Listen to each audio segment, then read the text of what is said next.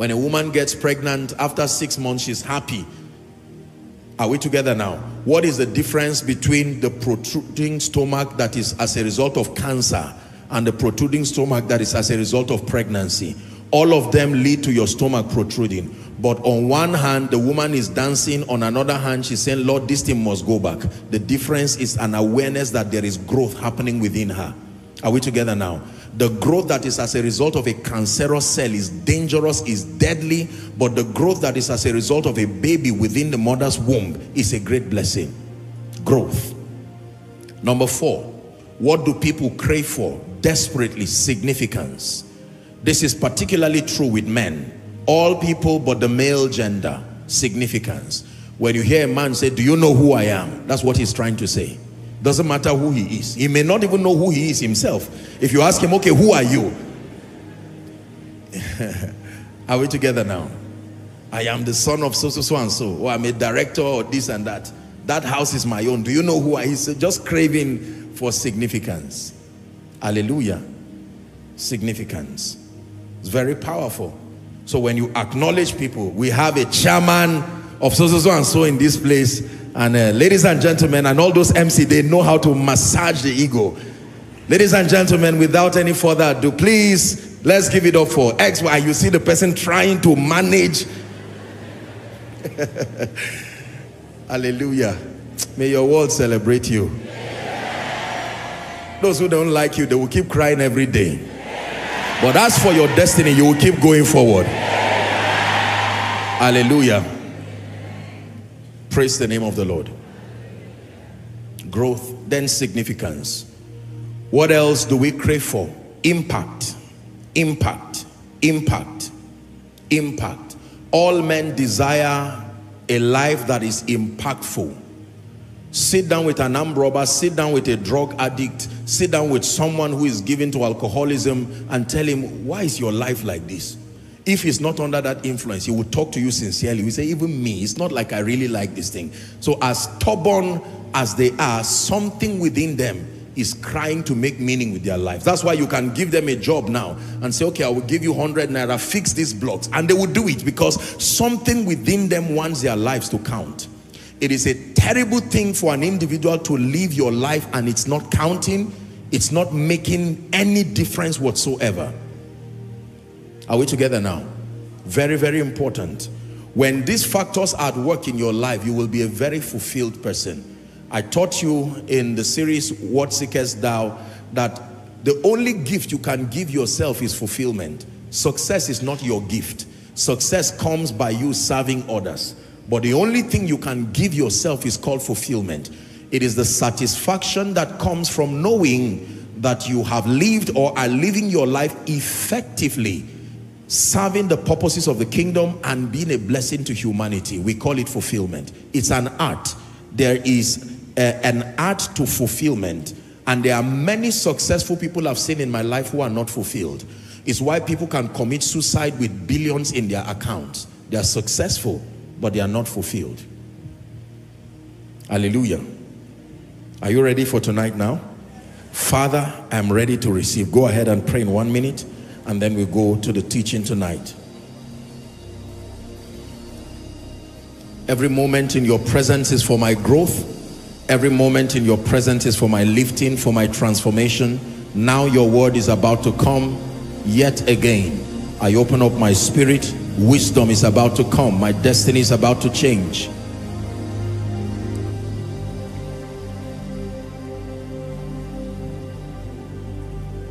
You will never be the same. You've touched His grace. Your life must change. You will never be the same. You've touched His grace. Your life must change. You will never be the same. You've touched His grace. Your life must change. You will never be the same. You've touched His grace.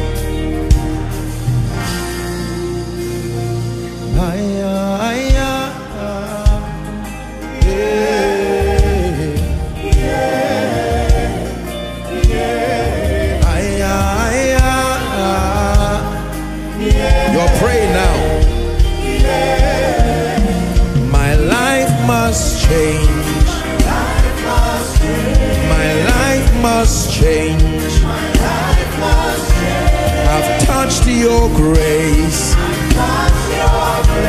I've touched your grace. My mind must change. My mind must change. I've touched your grace. I've touched your grace. I will never be the same. I've touched your grace. My life must change. I will never be the same. I've touched your grace. My life must change. Hallelujah. Tonight's teaching, sit down please, God bless you. Tonight's teaching is a very thought-provoking re-examination of the principles, the practices and the pathways that you have chosen to adopt as far as your passion towards destiny actualization is concerned. And I want you to join me. We want to do a probe into the principles and the practices that you have chosen to ignore or chosen to adopt as far as becoming in every ramification is concerned. The intent of this teaching tonight is to challenge you, so that if in the course of this discussion you find out that you have been following a path that is inconsistent with your desire, that you obtain grace immediately to make a U-turn. Many of you are going to be learning from tonight's teaching that you are speeding off the opposite direction to victory. Are we together now? That whilst victory is this way, you are already gallantly and some arrogantly on their way against the direction of victory. The Spirit of God has brought this teaching tonight to help you, to remind you, and for others to caution you, to help you make a U-turn, so that in partnership with the Holy Spirit you begin to make a triumphant journey into a destiny of grace and a destiny of glory. I'm teaching tonight on a topic that I titled the road map. The road map. I want to show you the path to ever increasing glory. The road map. Blessed be the name of the Lord. The road map. 3 scriptures very quickly. Matthew chapter 7, where we got our text for tonight, from verse 13 and 11. Matthew chapter 7, 13 and 11. The road map.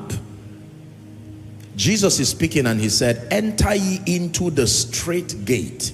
He said, for wide is the gate and broad is the way that leadeth to destruction. He's speaking now, Jesus. And many there be which go in there. Can you imagine? Wide is the way, the gate, and broad is the way that, reason of the advantage of altitude, they are able to see even parts that humans cannot see.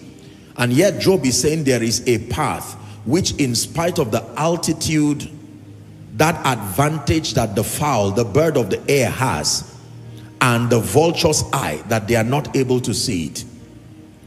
Verse 8, it says the lion's whelps have not trodden there.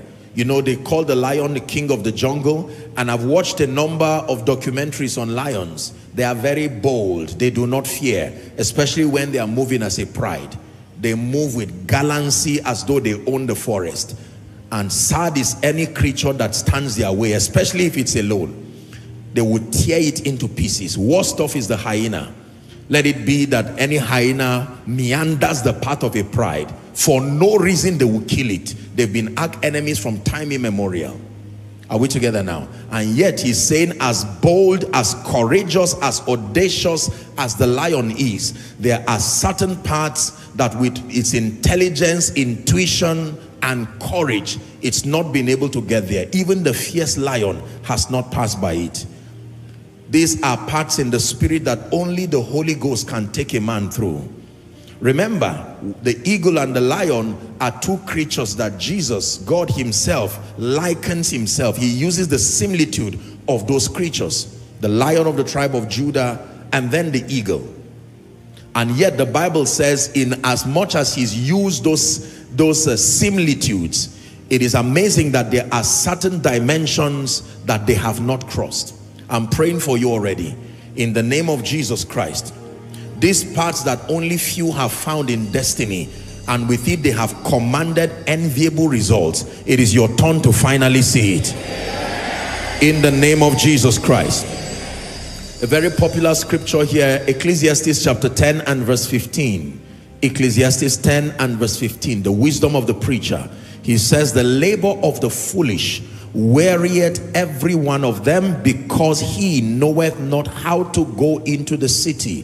There is a way to go into the city. The city can mean anything. The way of destiny, the way of glory, the way of grace. How to come out of a life of shame, misery, and reproach into a life of color and beauty, a life of glory by any definition. And he's saying that there is a labor of the fool. He's hardworking, but not a scripture here. Jeremiah 6:16, the Bible says, to stand in the way and to see and to ask for the old path, wherein is the good one, is that success, victory, and greatness is our heritage in Christ.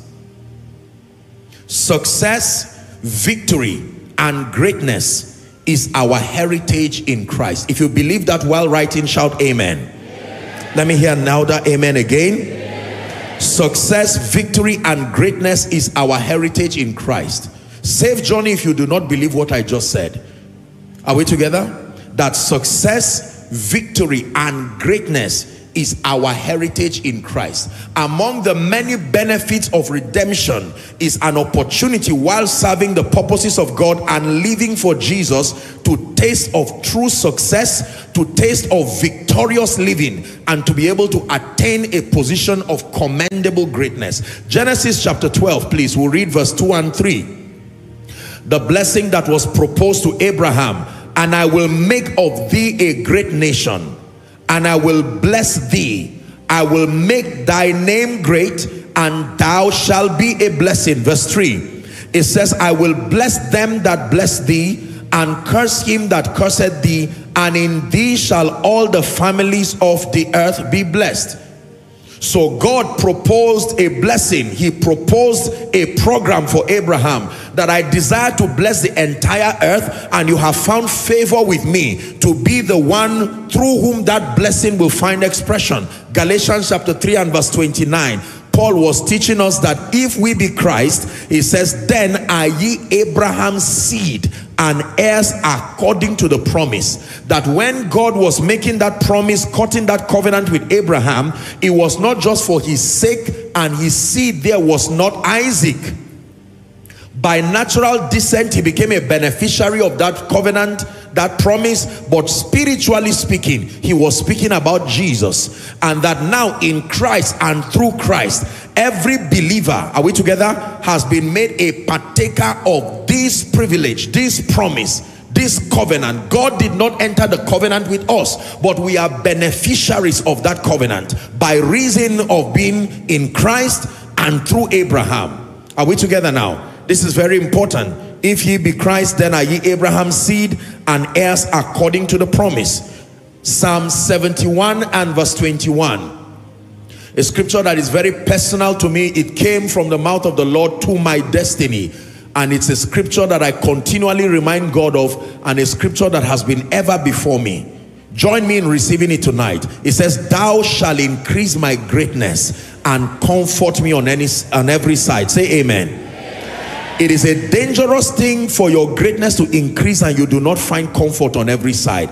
Because I hope you know that with greatness, what surrounds you are enemies. And if God does not give you rest round about, your greatness will become a cost to your life. So it says, thou shalt increase my greatness and comfort me on every side. Reminding you again that success, victory, and greatness is your heritage in Christ. Now let me pause for a moment and discuss this. When we discuss matters of consecration, matters of surrender, matters of holiness and devotion unto the Lord, the intent is to bring us to a point where we prioritize Jesus Christ. Are we together?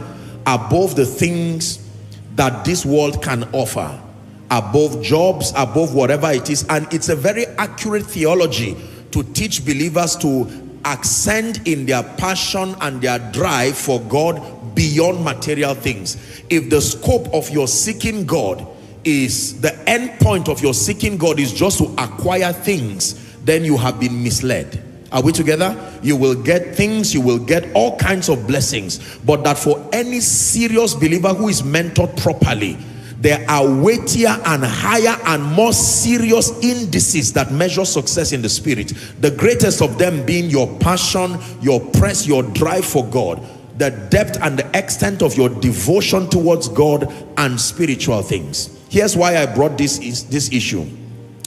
Sometimes in a bid to help people stay consecrated, in a bid to help people stay in the reality and the consciousness of holiness and total devotion to God, especially for we preachers, we make the mistake of trivializing the fact that the human spirit was designed to find fulfillment ultimately through your relationship with Christ, but that there must be consolations to your Christian experience if life must make sense to you. Are we together now?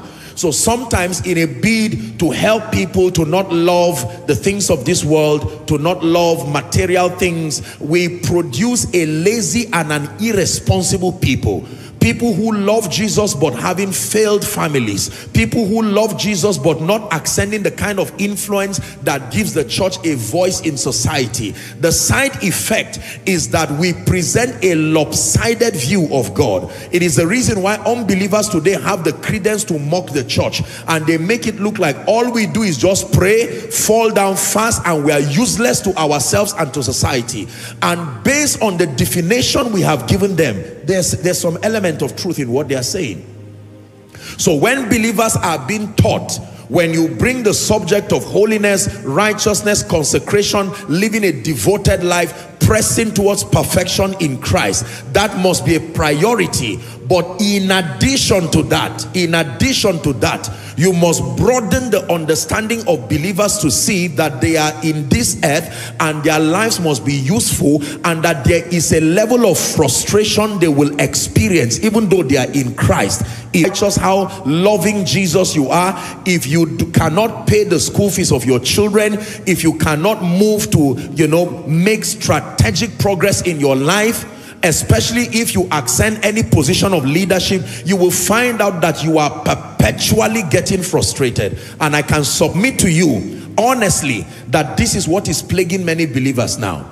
They are unable to reconcile their passion, their consecration, that they have lived a life void of bribery, void of corruption, a life that is truly dedicated and consecrated unto God. The Bible says to seek first his kingdom and all other things, you see. And that scripture has not been explained properly. And unfortunately, there are many people right now whose it's like their passion for God is becoming a curse to their lives, because they are not able to make progress in any other aspect of life. Their wives are asking them questions they cannot answer. Their children are asking them questions they cannot answer. Their companies and corporations are asking them questions they cannot answer. Their finances are asking them questions they cannot answer. And at the end of it, the danger of this kind of incomplete theology like we are experiencing now is that there is a generation of young people who are rising. They are more audacious. They have laws and policies that can defend their convictions. They are asking all the generations before them, I am not interested in this logic. This your spiritual logic does not add up. Some of them will say, I watched my missionary father love the Lord and yet he was in debt till he died. Like the sons of the prophet, I watched my father, he would not take bribe, yet we never had the opportunity to do this and that. Some of them will tell you, I got into prostitution even though I'm a pastor's daughter, simply because of this kind of frustrated life. We had morning devotion every morning, morning and night devotion before we would sleep, and I saw my father quarrel with my mother. They never were able to live in peace. You see, it is very dangerous when the whole counsel of God is not communicated to God's people. I've been an advocate of meting out the whole counsel of God, because as powerful as the various dimensions of God are, they become poisonous and even dangerous when believers only cherry pick one dimension and build their entire theology around it. For a while, it may not seem to be destructive. Until God grants you grace to advance, then you begin to see the cancer that is producing. Hallelujah. So this is another addition, that in addition to your loving Jesus, living a consecrated life, following hard after him, loving him beyond things, you must have this at the back of your mind, that success, victory, and greatness is your heritage in Christ. Please look up. Being successful does not take you to hell. Living a victorious Christian life does not take you to hell. Are we together? Desiring greatness and attaining the same in your lifetime does not take you to hell. In fact, there is a dimension of God's glory you cannot capture and you cannot reveal if you are not successful, if you are not victorious, and if you are not great. You believe that? Say amen. You don't need to be an old man to see that when your life does not capture success, victory, and greatness, eventually your Christian experience will be lopsided, you will be frustrated, and all those who believe in you will eventually be frustrated. Let me tell you what is happening right now. Many of our younger people have believed some of these lopsided things, and there is a generation that is growing very angry, because some of them, if they had an opportunity to hear the whole counsel of God, look, let me tell you the truth. When you are taught God properly, it doesn't make sense to reject him. Are we together now? When you really understand God and you are taught God from the lens of balance, accuracy, you will love him with all your heart, because then you will see his plan for your life. The picture becomes whole. You will love him by choice above every other God and above every other practice. But something happens to you when the picture of God given to you is from the lens of fanaticism or from an incomplete dimension. You will embrace it sincerely, usually as a young man, but as you grow, as you get married, as you get into leadership, as many responsibilities come, there are many people who are swallowing the software of imbalance, swallowing the software of lopsided, the pills like a tablet of lopsided spirituality. The reason is because the things that they have not learned, there is somebody in their life covering it for them. So they have not seen the consequence of not knowing those things. Eventually, daddy goes to be with the Lord, mommy goes to be with the Lord, the senior brother goes to be with the Lord, and they are exposed to a vicious reality of something they have ignored for years. Some of them get to learn that lesson when they get into family life. They carry their childishness and immaturity and find out that it's tearing their homes into pieces. And now, unlearning it becomes harder. It's like a man of 40 years going to nursery class with a short knicker, and you will be great as much as the earth defines greatness. But because God is not a factor there and he's not your greatest priority, you would have brought to your life the things that will end up killing you.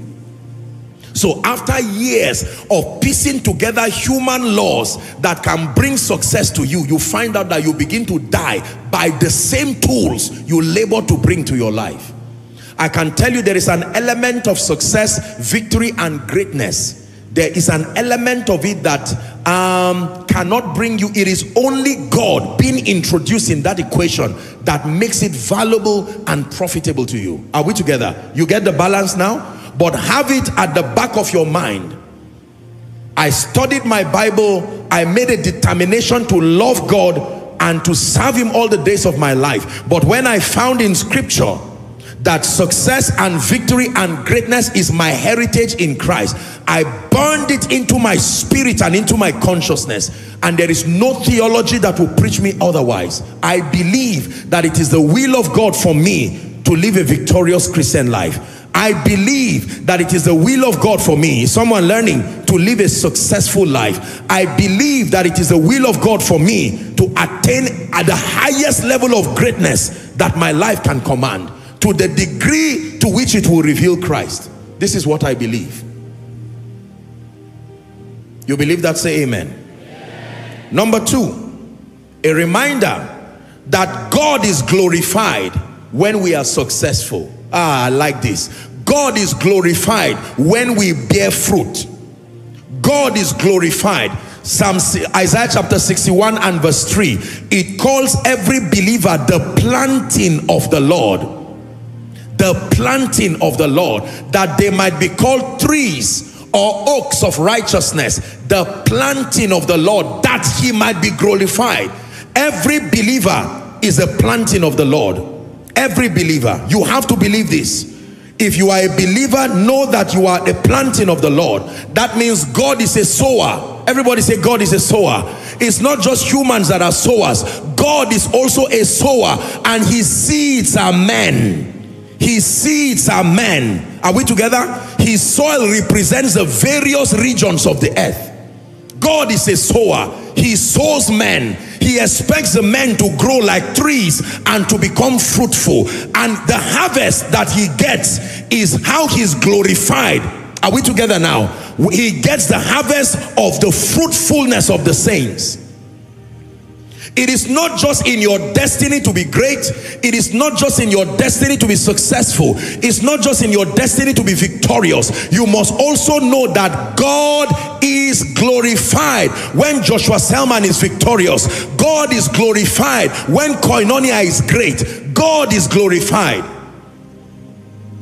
He is. Truly he is. Jesus caused the fig tree to show us and teach us a lesson that he is very, very unapologetic about fruitfulness. John chapter 15 and verse 8. The Bible says, Matthew 15 and verse 8, herein is my Father glorified, when ye bear much fruit, so shall you be my disciples. So shall you be my disciples. When you bear much fruit, when you bear much fruit, he wants us to bear much fruit, to produce results. God is glorified. Do you know the meaning of that? Listen, any result you get in your life that does not glorify God is a useless result. Any lifting, any prosperity, are we together now? This is the difference between the world's way of seeking power, the world's way of seeking fame, increase, and so on and so forth. Listen, the reason why that happens to them that way is because there is nothing that drives them. Their world is governed by self. I remember years ago when they were teaching us evangelism, we used a little pamphlet called 4 Spiritual Laws. How many of you ever saw that pamphlet? A green pamphlet. And you will see that there are all kinds of diagrams. The first one has the person sitting on the chair of his heart. Then later, the person is pushed away and the cross is there as a sign of Christ sitting there. Now, for the unbeliever, his whole world is about him. His pursuit for success, for him. His pursuit of greatness, for him. Usually it is to prove a point, to prove to everyone who thought they were failures. But when you come into Christ, the angle with which you approach the subject of victory, success, and greatness is very different. Everything becomes for his name's sake. The reason why you want to prosper, for his name's sake. The reason why you want to do well, for his name's sake. Once that adjustment is made, your pursuit becomes godly. Your pursuit only becomes destructive if God cannot get glory out of what you are doing. And I have taught you here with endless sermons, endless series, that your life, your pursuit for success, victory, greatness, and anything at all that men desire, you must have it at the back of your mind, that everything I'm seeking in this life is not just for my personal comfort, but that God be glorified. Shout it from your spirit through your voice. Say, be glorified, through my life. One more time, say, be glorified, through my life. Meaning, be glorified through my results. Be glorified as you lift me. Be glorified as you anoint me the more. Be glorified as Koinonia expands. Be glorified as I take my children to better schools where they are taught great values and help them to become great people. Be glorified. As I move from a tenant to a landlord, be glorified. As I get to a point where I am so blessed, I am now a blessing. I sleep in peace, not worrying about tea and bread. Be glorified. Someone say it again. Say, be glorified. Be glorified. Through my life. Say it again. Be glorified. through my life. Every time I'm preparing for the miracle service, usually the theme of my prayer is this: Lord, visit your people. And then when I get to my own turn, I say, Lord, be glorified again. Your servant is going to stand before your people, coming with various situations, various conditions. It is not within my power as a man to help them, but my trust is in you. And when I begin to say be glorified, I just sense waves and waves of the anointing, because God knows my heart is sincere before him. That everything I'm about doing as I stand upon this stage is to glorify him. The success that does not glorify God is useless success. The promotion that cannot glorify God is useless promotion. Now let me digress for a minute. And what does it mean for God to be glorified? I will tell you. God is only glorified to the degree to which Jesus is revealed through any growth, through any result, so that we are not vague in our discussion. Many people say be glorified, but there is no definition to what they are saying. I'm deconstructing that expression for you so that you are not left at a loss. Every time you are saying God be glorified, what you mean is through the result that come by engaging this, through my growth, let Jesus be revealed. I like it. Koinonia captures it so beautifully. In fact, in my opinion, is the most beautiful expression of glory that I know. Jesus revealed, Jesus glorified, Jesus revealed. So the bargain in the spirit is, how is God's interest protected, defended, and advanced? That is the bargain. It is a question you must answer if you want to do business with God. Lord, I'm trusting you to make me a billionaire. Fine and good. Here is the bargain again. How will the purposes of God be advanced through the millions? How will the purposes of God find expression? Let me tell you the truth. It is a bargain that if you cannot answer and you cannot step into, forget about doing business with God. Are we together? Lord, I'm trusting you to give me a great church.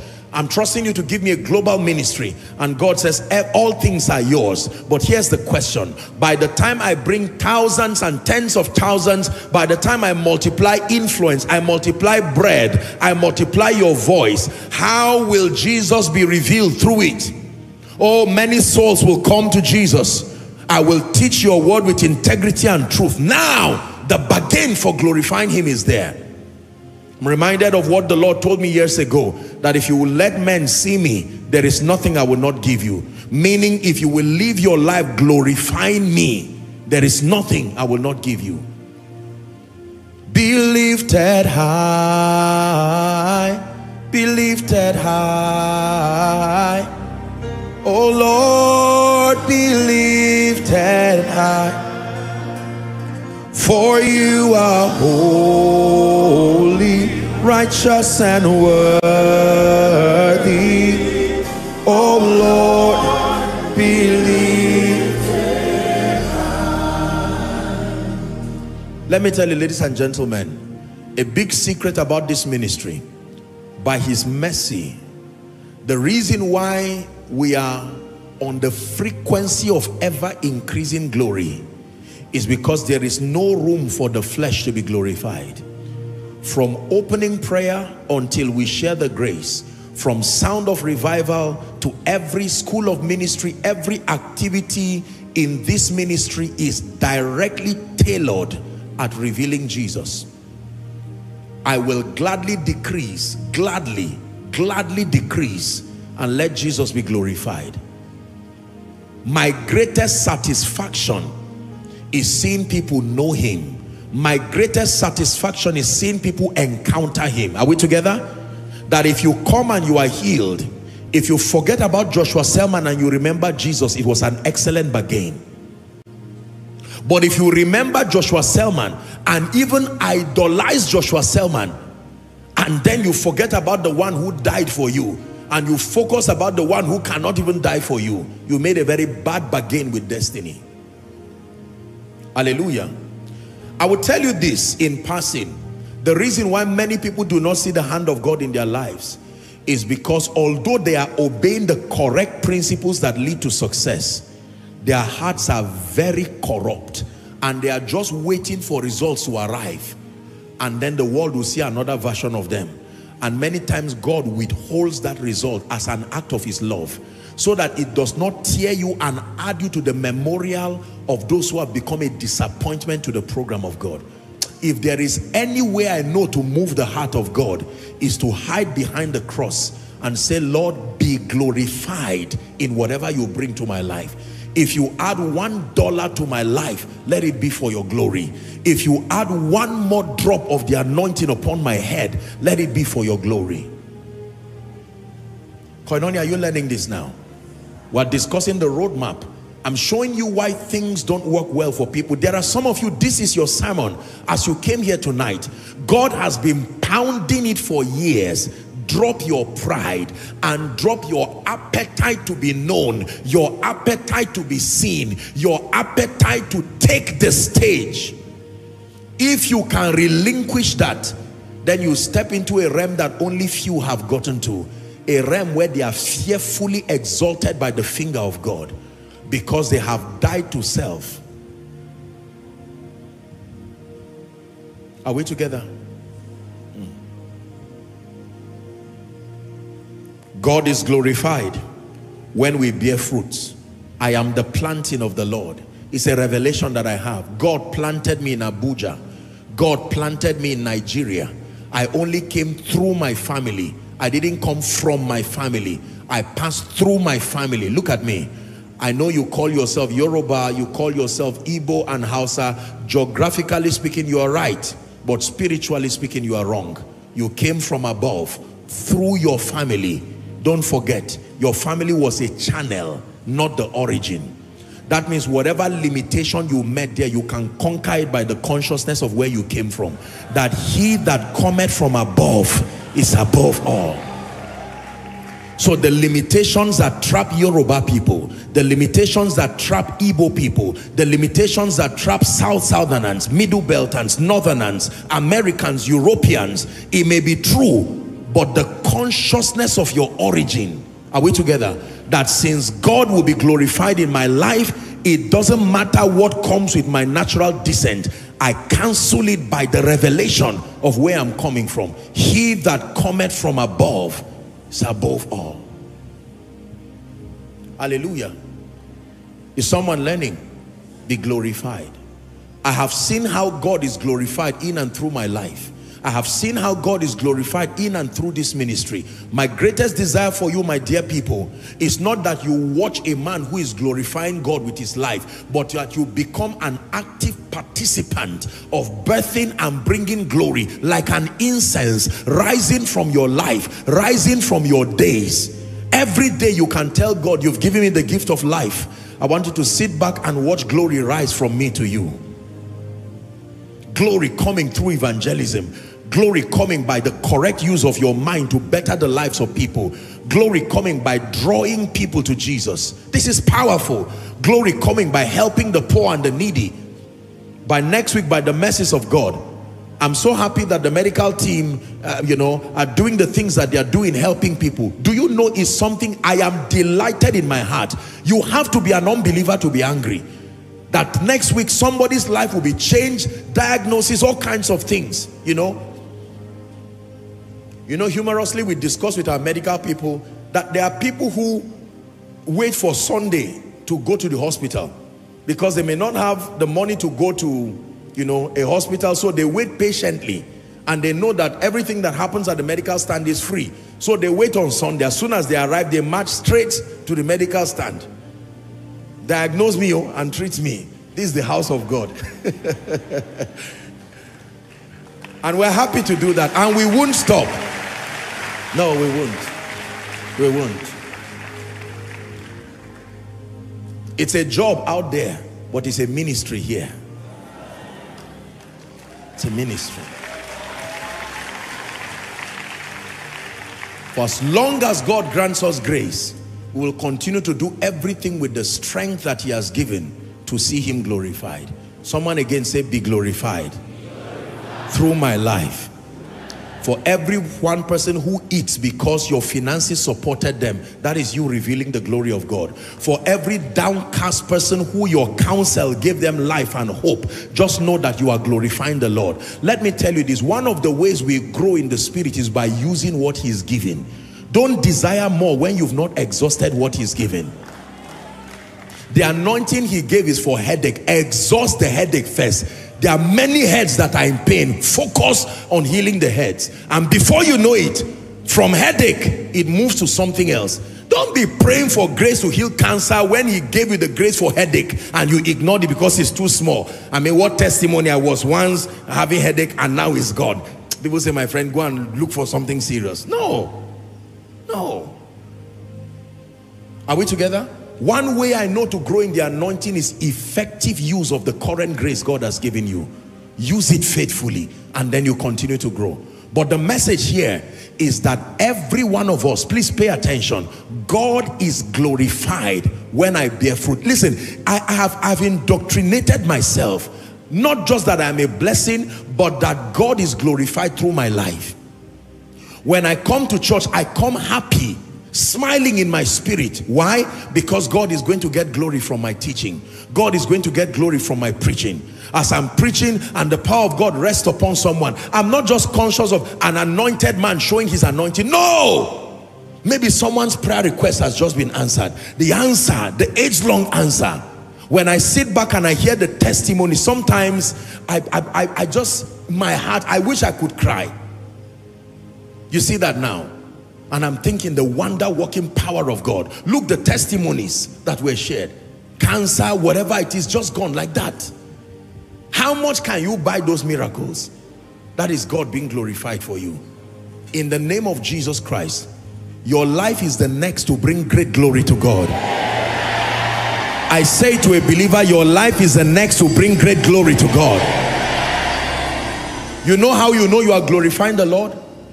There will be a witness on earth. Someone will say, thank you. Thank you, man of God.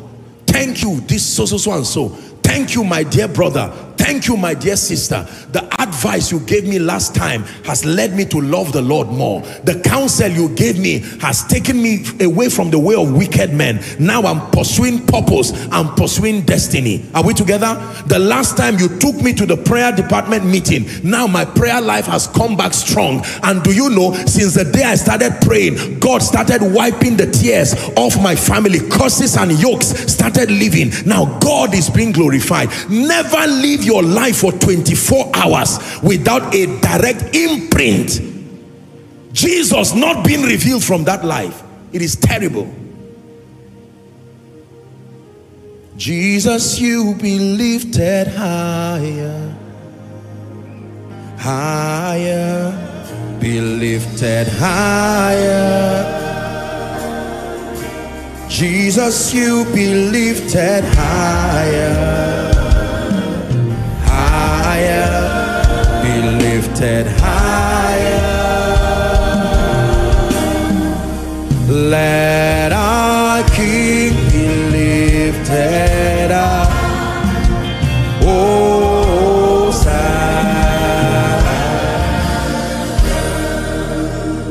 now, I want you to sit down and pay very rapt attention to what I want to discuss now. Number one, success, victory, and greatness is our heritage in Christ. Number two, that God is glorified when we bear fruits, and we can program our lives, our success, and our greatness such that it directly brings glory to God. Number three, success is not vague. Success, when we talk about success, walking in victory in the kingdom, it is not vague. Please listen carefully. I have taught you in this house that success, as we know, is measured across 6 indices. I want to list those indices, and then it leads us to the core of our discussion tonight. Success is not vague. Do not mystify success. You will never become successful that way. That success is measured across 6 areas. Number one, spirituality. The first area where we measure success for the believer is the extent of your spiritual vibrancy, the extent of your spiritual progress, the height that you have been able to attain in the spirit as far as loving God, knowing God, and serving him is concerned. The first index for measuring biblical success is your spiritual health. Please write it down. Number 2, very quickly, the second index for measuring success in the kingdom is your degree of transformation. Your degree of transformation, total transformation, but more importantly, your mental transformation, your degree of transformation. Are you writing and learning now? So when we talk about success in the kingdom, it is not vague at all. There are 6 indices and none of them is unimportant. And the order of priority matters. Your spiritual health, the greatest index for measuring success. We're discussing the roadmap. I'm showing you a pathway that leads to ever increasing glory. Number 2, your depth, your degree of transformation. The degree to which the word of God has designed a superior belief system. A belief system beyond your cultural context. A belief system beyond your sociological context. A belief system within the context of your nation, the frame of geography and all of that. You have been able to adopt a word compliant mentality, a mentality that wins. Number 3, the third index for measuring success according to scripture is your health and physical well-being. Don't assume that you've heard this. Write it. Your health and your physical well-being. You are not successful if your health and your physical well-being is not added to the list. Because you need this body. There's a reason why God put your spirit in a body.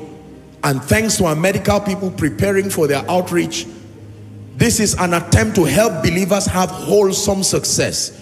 There are many people who are sick. I'm telling you, there are many people who are not all right.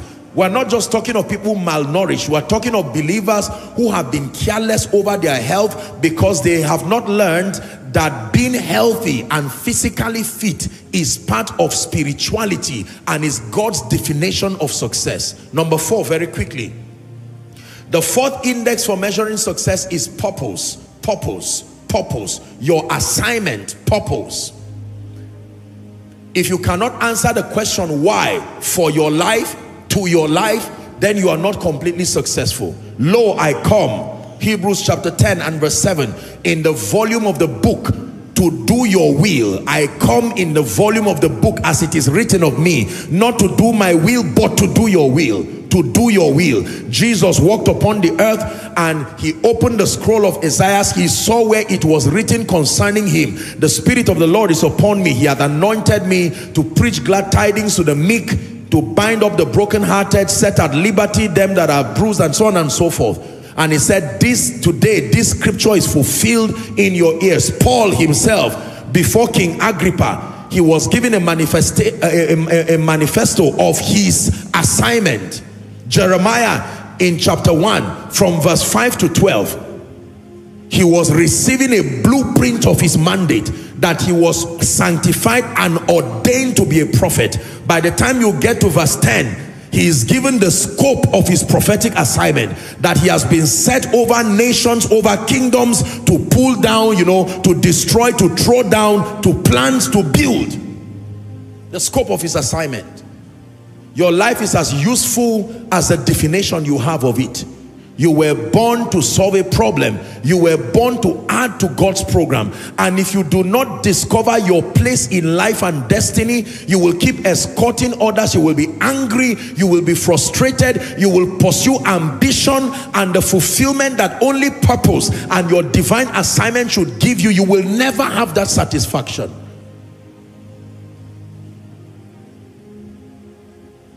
I wonder what my life would have been if I did not find my place in destiny. I wonder how many people's destinies would have been closed because of one man's carelessness. And then those who found their purpose and allowed us to see through the lens of their discovery, we are grateful to them for today. I'm praying for you that because you find your place and walk in it, may someone also find his place through your own place, in the name of Jesus Christ. That your refusal to discover purpose and destiny will not rob another person of living a useful life, of living a meaningful life, in the name of Jesus. Purpose and your assignment. Number 5, the 5th index for measuring success in the kingdom is your financial well-being. Your financial well-being. Being poor, broke, needy, helpless does not glorify God, period. Settle it once and for all. God is not glorified in your begging, your borrowing, going to the hospital to be treated because of financial stress. It's not a demonic issue. Poverty is very, very dangerous. It affects the whole man, spirit, soul, and body. Are we together? Make sure you hate poverty enough to walk with the word of God and do something about it. Financial well-being. It is true for an individual. It is true for an organization. Listen carefully. It is true for, a corporation. I'm telling you sincerely, do you know, while I was preparing my notes, I took time to meditate on the necessity of financial resources, and it honestly occurred to me that money is not everything, but over 80% of your needs depend on money. Hello? How many? Over 80%. Whatever accounts for your efficiency that far, it is foolish to ignore it. He that has an ear, let him hear what the Spirit is saying to the churches. In the name of Jesus Christ. You cannot live your life. Do you know there are people who beg and borrow for life? That's what they do. They beg and borrow. They wake up in the morning knowing today that if I don't beg, I will go hungry. They were like that. They married like that. Wife, keep begging while I beg too. Children, try your own friends too. Let's beg together. Now, I'm not being sarcastic. This is a very serious issue. I'm sorry to say, but there are pastors who live like that too. And it's not a good thing. They are sincere people. But you see, a life of begging and borrowing and poverty, it turns you, it misrepresents you. And you get to a point where your words don't carry weight again. Imagine that I got up this morning and I kept moving from house to house, disturbing everyone. I know you are a rich man. Since you won that election, you've not come to greet me. I prayed here in your presence. You saw me kneeling down every month on the, what they call it, prayer request. And now you won your thing and just kept quiet like that. You've not even come to say God did it. And you know what it means by God did it. Hallelujah.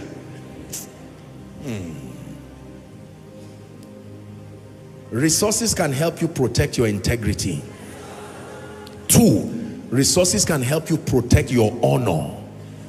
By the time you keep disturbing those that God sent to you, you will lose your honor. The garment of the priest was supposed to be for beauty and for honor. For beauty and for honor. Hallelujah. You imagine that kind of thing. That because of the bills now, oh, please come, there's an outreach here. How much are you going to bring? Please bring this. Please bring this one. Bring this one. You are rich. How much are you bringing? 1 million. You are joking. With all this prophecy I've been I won't prophesy over your life again. How do I prophesy and you give me only, and then you gather everything, and then you come up and say, I don't beg. I will never beg. My God shall. And the person is just watching you and say, are you joking? We couldn't sleep yesterday night because of your disturbance, and here you are shouting on stage. And then you say, lift up your hands. The truth is they won't receive anything. They are not sure of that grace you carry. I will do your will, do your will, do your will, oh God. Lord, I will do your will, do your will, do your will, oh God. So I just decided to press on it a bit, just for you to know that if you reject the knowledge that leads to true wealth with dignity and integrity, over 80% of your problems will remain with you. You will go to heaven, no, but on earth here, you will be in hell. Are we together? Yeah. God warned me about finances. I'm glad I paid attention to him. I am grateful today, by the mercies of God, as a person and as a ministry. I am happy. I'm not ashamed of it. Doesn't matter who thinks what. Thank God for it. We can serve God today and shout his name to the nations because he has shown us mercy. And that mercy has come to stay. It's not going anywhere, I can tell you. It's not a one-week mercy.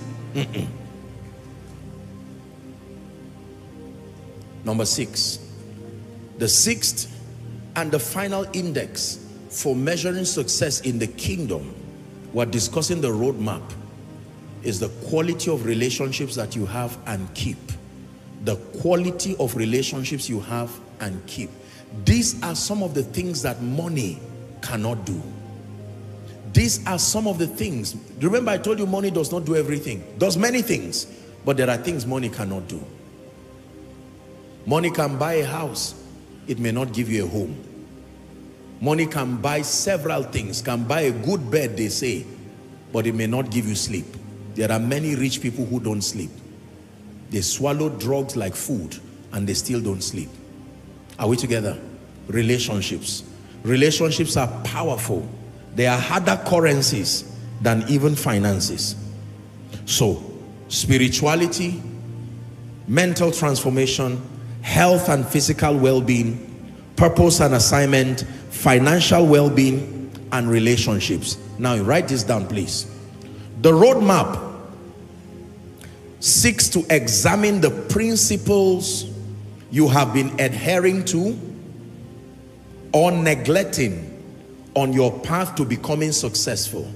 The roadmap seeks to examine the principles you have been adhering to or neglecting on your path to becoming successful. I'll take that again. The roadmap seeks to examine the principles you have been adhering to or neglecting on your path to becoming successful. The intent of this teaching tonight, having given you these foundations, is to bring you to a point where we will examine where have you been missing it.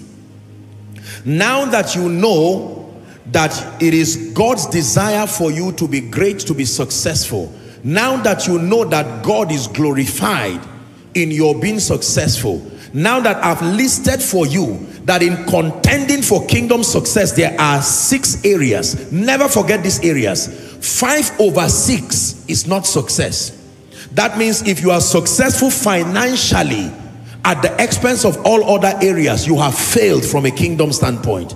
If you have relationships and you don't have God and you are not transformed, you are still a failure. Some of you, by this explanation, you see right now that the only area where you seem to be successful is finances. Every other area you have failed. You have failed spiritually, failed in terms of transformation, failed in terms of assignment. Your body now as it stands is not even healthy. It's just that you have some money in your bank account, some business running, and then relationship 0. You are at risk is 0 by God's standard. Now the world will flatter you and clap and say you're a great man, chief, but I'm telling you, from the economy of the kingdom, you are not successful. Hallelujah. Now let's run through this list very quickly and then we'll pray. Number 1,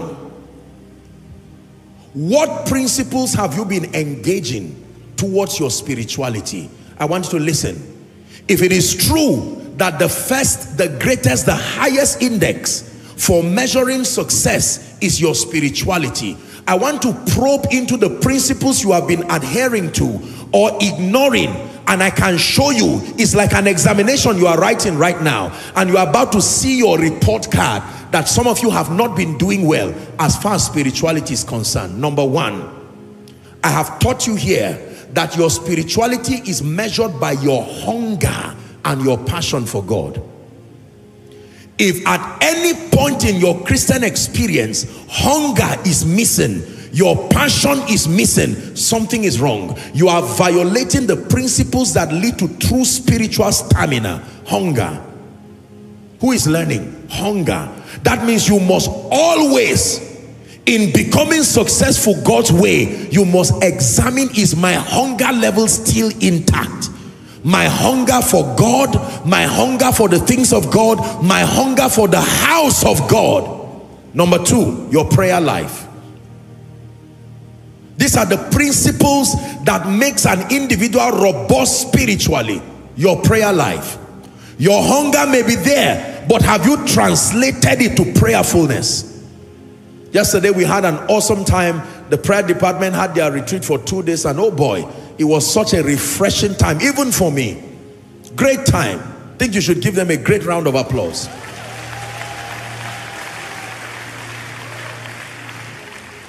Some of you, the only way you pray is when trouble comes. There's no other way the realm of the spirit can get you to pray. Once trouble comes, you suddenly remember that I can pray. And your prayer is usually a biased, selfish, self-centered prayer. Lord, if you do this for me, I promise I will give you money. And the realm of the spirit said, nonsense, because you think God is a politician. You are in trouble here that is about to take your life, and you are saying you will give God money. Instead of you to say, I will give you my heart. Are we together? Money? Oh God, turn my life around, let me not die, and I promise I will give you money. No, that kind of bargain doesn't work in the realm of the spirit. Your heart. So your hunger level. Number two, your prayer life. The consistency of your prayer life. The consistency of your prayer life. Acts chapter 6 and verse 4. But we will give ourselves continually to prayer. Say to prayer. Shout it, say to prayer. We will give ourselves continually to prayer and the ministry of the word. So your hunger level, the principles that lead to true spirituality, your hunger, your prayer life, consistently praying, all manner of prayers, prayer in its entire variety, and I've done several teachings on it. You can get it to broaden your understanding about prayer. Number three, your passion for the word.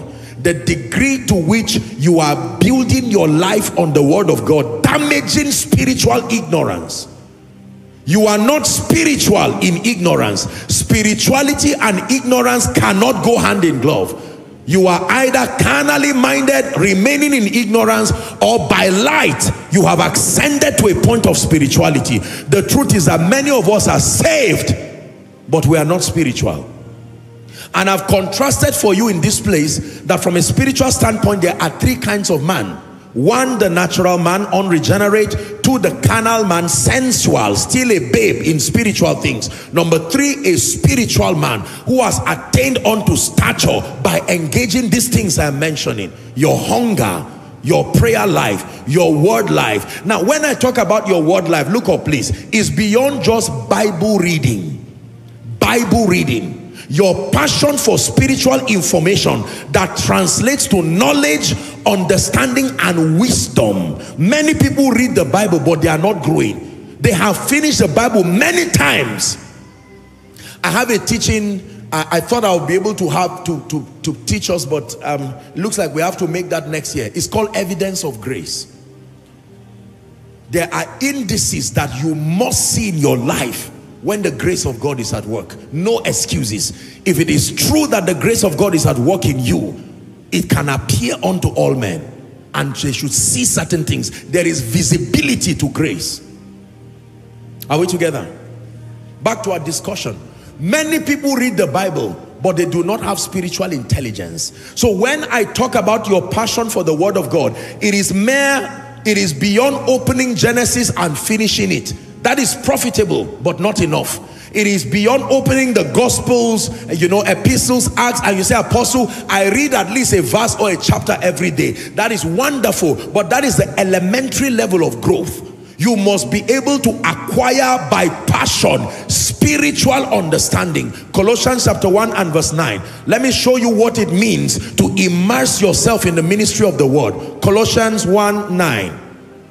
For this cause we also, since the day we heard it, do not cease to pray for you and to desire that you might be filled, watch this now, with the knowledge of his will in all wisdom and spiritual understanding. And spiritual understanding. There is such a thing as spiritual understanding. There is an apportioned body of light that you may not easily learn on your own. You have to be taught. Spiritual intelligence. Don't tell me I am studying the Bible. Translate that knowledge to spiritual intelligence. Let me see the degree to which you have understood the ways of God. Let me see the degree to which you can engage the principles of the kingdom. Many people are priding in finishing Bibles here and there, and that is wonderful. But the scope of their understanding, they are very narrow and limited. You discuss with them and you know that these people do not know God nor his ways.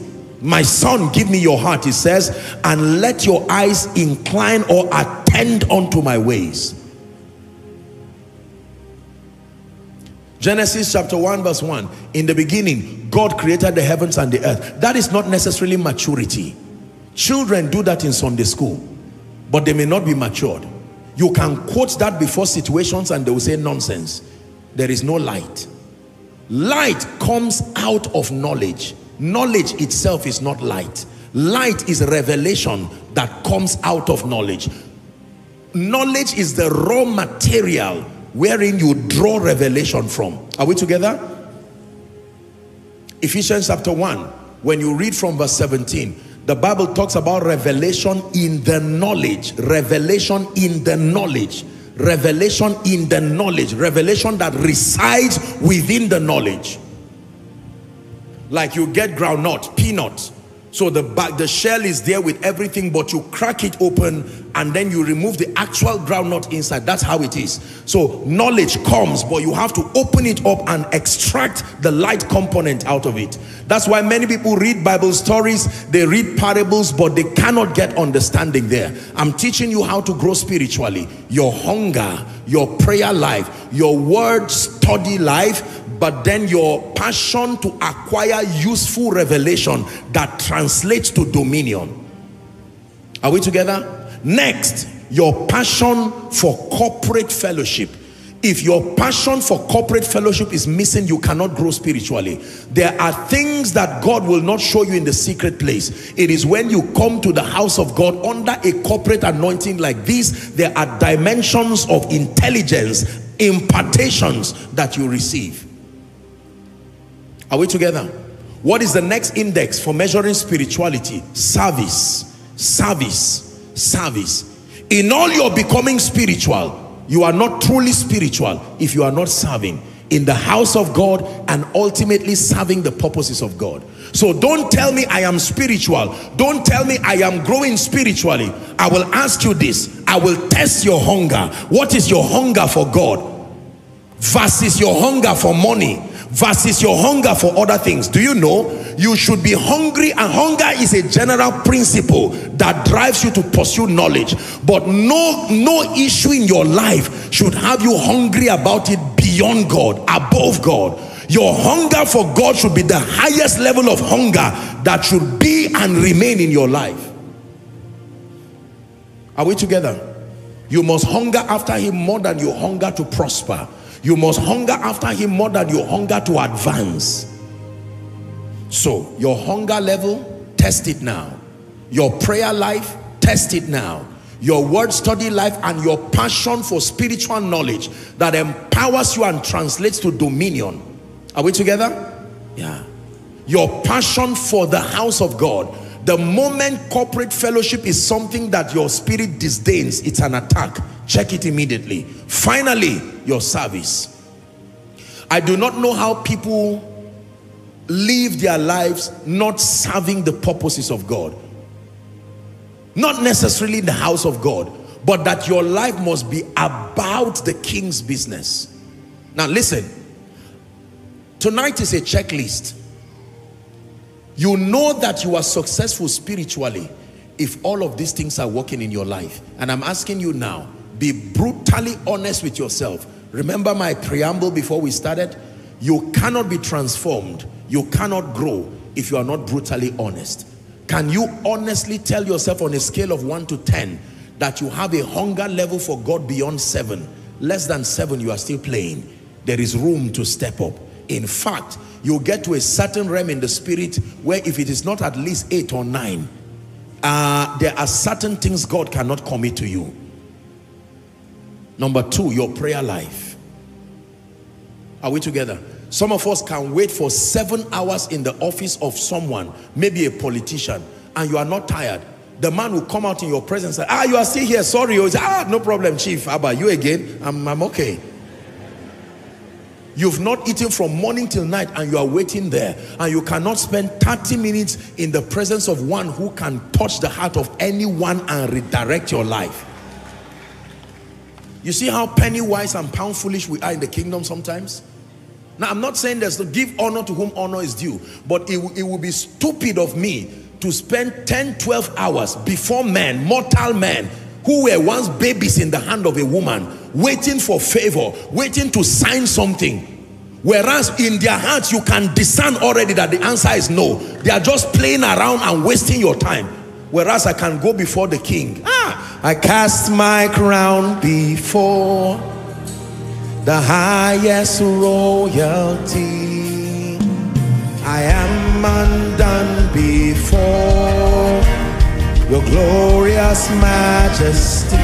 You're the King of kings and Lord of lords. You are the King of kings. You are the Lord of lords. Your royal majesty. Listen, most of you do not know what God can do. That's why you respect men more than him. I honor men, no, but I don't worship men.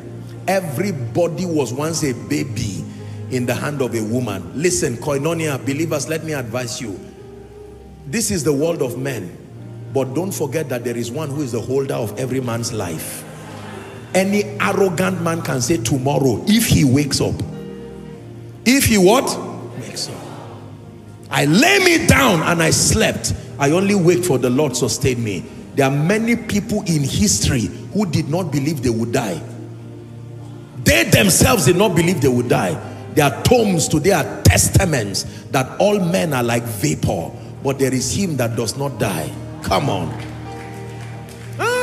I rather foolishly waste my life and waste my time in his presence.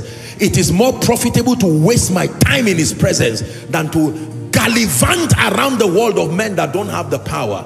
And then the person tells you, well, I was also expecting favor from somebody, and I was hoping if they give me, then I will give you. No, let me go to the one who gives all things. I know you don't believe me. Yabone nakao sujada ne nakao sarkin salama sarkin aljana yabone nakao sujada ne nakao sarkin salama.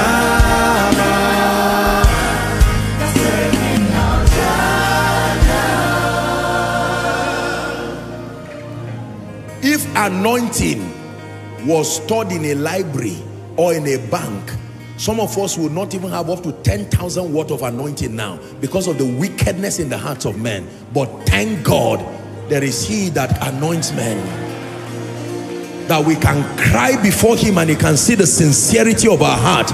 And whether you believe the man or not, God decides and says, I have found David my servant, and with my holy oil I have anointed him. I have blessed and it cannot be cursed. Cannot be cursed. Cannot be cursed.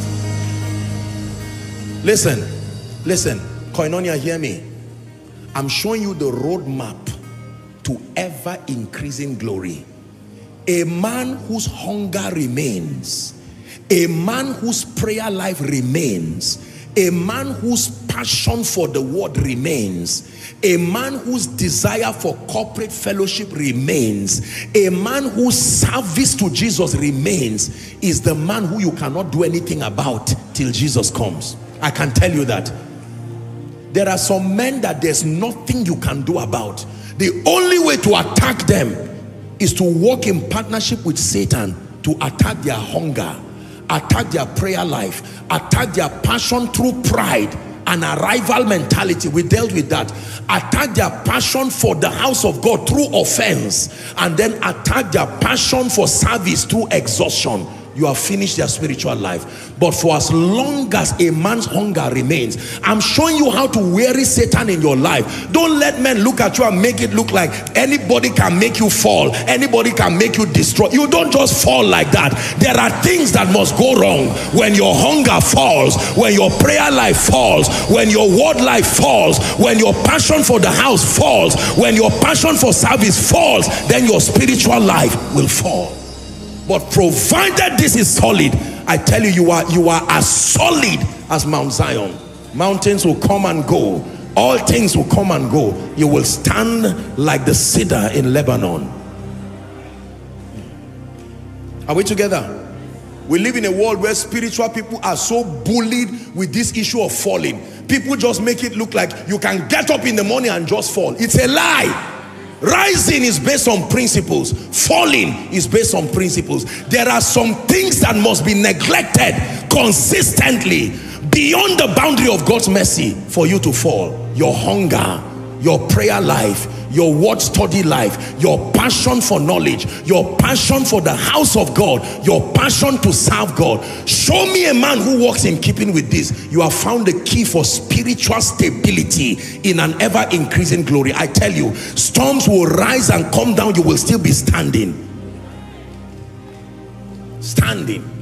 Anybody looking forward to your downfall will waste their time and their destiny for nothing. Are we together now?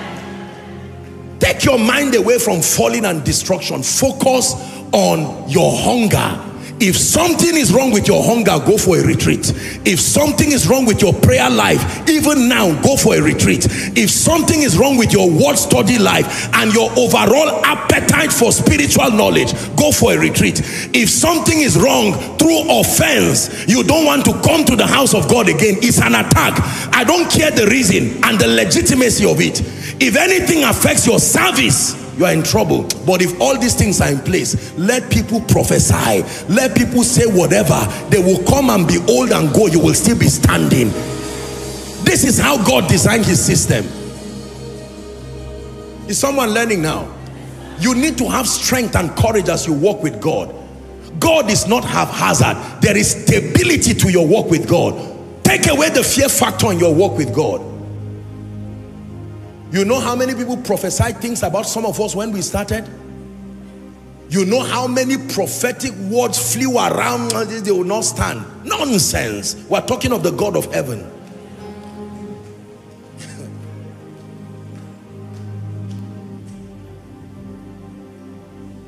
Provided you keep the principles, there is nothing Satan can do. I pray for you. These areas I listed, if there is any one of them that is declining in your life, from the depth of my heart I pray for you now, because the area declining is the area Satan is attacking. May fresh fire be restored to your life. Sit down. The roadmap. Number 2, I hope we are able to make progress. Let's see where we can stop. Who is learning? Number 2, what is the secret to transformation? Number 1, the secret to transformation. I'm showing you the roadmap so that you will know it and you can guide others. I've shown you how to be spiritual. It's not vague. There is an exact pattern to spirituality. What is the key to transformation? Listen carefully. The ultimate key to transformation is your awareness, your recognition of your current condition mentally. The knowledge that a lot happens in your life as reflected by your mindset or otherwise. That if your destiny will happen, you have a mental contribution to your success or a mental contribution to your failure. I have taught you here that your mindset and your belief system is your contribution to your success or your contribution to your failure. If you fail in life, it's not entirely the devil. If you succeed in life, it is all God in truth, but in terms of its dynamics, you participated in many ways, among them through your transformation. How do we contend for transformation? Number one, an awareness and a recognition of our current level in terms of our belief system. You must get to a point where you are honestly aware that the reason why my life is like this, the reason why my influence is diminished or not even there to start with, the reason why I don't seem to have been able to make constructive progress is because something about my thinking is faulty. The Bible says, let this mind be in you, which was also in Christ Jesus. So number one, you recognize. Number two, you go for strategic knowledge. Strategic knowledge. And let me tell you this, strategic knowledge is most enhanced through structured mentorship.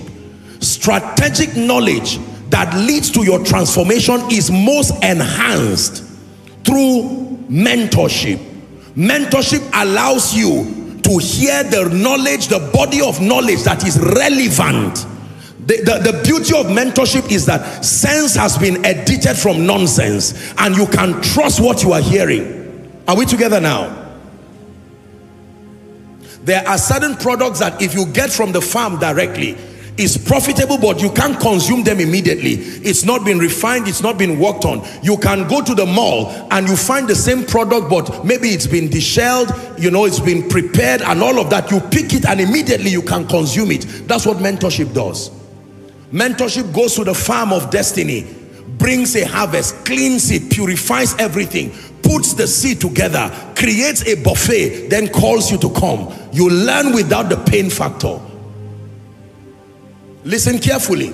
So I am trusting God for transformation, knowing that my mind has a lot to play with my, as far as my destiny is concerned, or my overall success. I recognize honestly, without being ashamed, that where I am today is a product of my mentality. My next assignment is to go for structured knowledge, not any and every kind of knowledge. Knowledge that drives away darkness in the area of concern. And that is where mentorship comes. Mentorship helps you. It distills knowledge. It serves you with knowledge that has been tested in the life of the individual and gleaning from those who have commanded results, consistent results. When you get knowledge, what is the third thing to do? You meditate. You meditate. You meditate. There cannot be transformation without meditation. The hearing and hearing again. The hearing and hearing again. I have taught you in this house that there are two levels of hearing. There is hearing that brings awareness, and there is hearing that brings conviction. You need both. You can have the hearing that brings awareness and not grow. But the hearing that brings conviction, that thought is now embedded in your subconscious. It's gotten to a realm where it must act out its physical reality. It is true. And the key is repetition. Faith comes by hearing. There are materials, as I've listened to without exaggeration, for thousands of times, hundreds of hours put together, one material. The purpose was not knowledge. The purpose was to transport it into my spirit, and when it resides within there, no wonder the psalmist said, I have hidden your word in my heart. You literally can carry your heart as a soil and bury something within. Program yourself to victory. Are we together now? Transformation. Look at me. Many of you here are still victims of culture. You are still victims of the pain of yesterday. You are still victim of the mindset of yesteryears. Even though you are in Christ, God cannot trust you with greatness and victory. The reason being that your mind is not yet transformed. You cannot become a leader thinking like yesterday. You will punish the people God brings to you. Are we together? I have taught you that there are many of you, because of the mentality you have, you are easily angry. It's not that you are an angry person. There is a mindset, a software that is cancerous, eating up your mind. If you are not healed from it, God cannot bring people to you. You will hurt and wound the people. I have told you it is only those who are healed that can heal others. Wounded people wound other people. When you become a father with a poisonous mindset, a mother with a poisonous mindset, a principal, a director with a poisonous mindset, a pastor with a poisonous mindset, it is the reason why all leaders, as a matter of urgency, must contend for transformation that exalts you beyond the negative grip of culture, beyond the negative grip of your past, the negative grip of failure, the negative grip of your small-minded association. You rise to a point where you think like the eagles, where you think like lions, where you think like a winner, you think like a champion. Let this mind be in you, which was also in Christ Jesus. Who is understanding this? So when you see that you're not transformed, by the way, how do you know you are not transformed? The quality of your decisions, the kind of results and testimonies that recycle around your life are a report card as to your mindset, a report card as to your belief system. Let me tell you this. Every level of possibility in the spirit and in life requires a certain kind of mindset. Oh, I want to be a millionaire. There is a mindset. If you don't have, you cannot prosper God's way. I want to be a man of God over thousands of people, leading them. There is a mindset, not just a heart desire, a mindset. I want to be Esther. Esther is a mindset, not just a woman. Are we together now? Ruth, Deborah is a mindset. Paul is a mindset. Gideon is a mindset. Abraham is a mindset. You must have the mindset. I taught you here that the mindset to rise up and walk is what produces the miracle of rising up to walk. You will never have the miracle of rising up to walk till you first have the mindset of rising up to walk. What do I see in my mind? A glorious koinonia. What do I see in my mind? An ever-growing, ever-increasing ministry with vibrant people serving the purposes of God. What do I see in my mind? That the arsenals of darkness, the gates of hell, the conspiracies of men and demonic assaults cannot stand. What do I see? Victory. What do I see? Greatness. What do I see? Success. What do I see? Our children rising to become greater than us. This is what I see. He said, what seest thou? I see the rod of an almond tree. He said, thou hast seen correctly, for I will hasten my word that you have seen to perform it.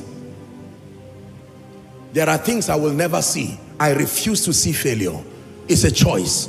I refuse to see weakness. I refuse to see defeat. Are we together now? Yes. Don't bring yesterday's photo to me. I don't want to see it. I look forward only. Are we together now? Yesterday had its chance when it was my today and tomorrow. Now that is my yesterday is gone for good. God did not give me eyes at the back. I will not create one. I look forward and I go forward. Is someone learning now? Mindset. If someone looks at me now and says, Apostle, you are stupid, I will even pray about it. Because I have transited myself. Do stupid people serve God like this? No. Are we together now? Yes. So you have a mindset. There are battles you don't need to fight. Transformation takes you out of the ring so that you are not there waiting for needless battles. It's children that fight those kinds of battles. Listen, Koinonia, if you learn this, you will be at peace. There are many sicknesses that are mindset dependent. The reason why the sickness can plague you is because there is a thinking that partners with that disease. Are we together?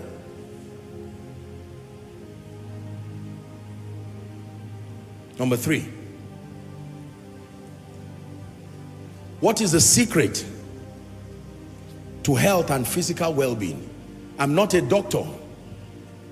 Come next week, Friday and Saturday, and you hear a structured explanation as to how to be healthy. But I can tell you a few things. Number 1, gluttony kills. Hello? Gluttony kills. Number 2, if you don't eat well, you will die. I can tell you that one. If you don't eat well, you will do what? And I have scriptures. Genesis 42, 1 and 2. Jacob met his sons and said, why do we sit and look at one another here? I hear that there is corn in Egypt. Verse 2. Get you thither and buy for us that we may live and not So when people don't eat, and when they don't eat well, they die. Everything taking bread from your table, I curse it this night in the name of Jesus. While I'm telling you that gluttony is bad, if you do not have sufficient food, you are malnourished, you will die. I can tell you that. Are we together? Number 3, inactivity. Medical science will tell us inactivity for an indefinite period deadens your organs till you die. Medical people should buy me a gift after Koinonia, because I'm doing part of your next week work now. Inactivity, that means laziness is death calling your name. Laziness is not a sign that you're a big man. Now let me tell you how it happens in Africa. As God starts prospering us, we start dying because we stop doing many things, including thinking. In Africa, if you're a big man, it's a taboo to drive yourself. It's a taboo to trek out. It's a taboo to buy anything. Sometimes it's even a taboo to eat yourself. And we think these things are a sign that you have suffered. This is your time to enjoy. And before you know it, sicknesses that have no business finding you, they find a lazy, inactive person by a negative culture-driven software. Wrong definition of prosperity. There are people who were healthier when they were poor. Their real problem started when God blessed them. Are we together? And this is something that all of us must repent from. Your house, AC. Your car, AC. Everything, AC. You never take fresh air for the rest of your life till you die. You call it enjoyment. Sitting before a big screen morning till night, hurting your eyes, hurting the various parts of your body. One leg up, one leg down from morning till night. You have all kinds of servants. John, go and get me water. Ruth, get me this. And I'm not being sarcastic. I am telling you, it's an African cancer. Sometimes because we have suffered too much, you want to draw me to destiny that have arrived. It's unnecessary. Are we together now? You must make up your mind that this body, you are hosting my spirit for a long time. Who is in agreement with me? You are hosting my body for a long time. If I wake up, every part of my body must wake up. I won't wake up and my hand now refuses to rise up.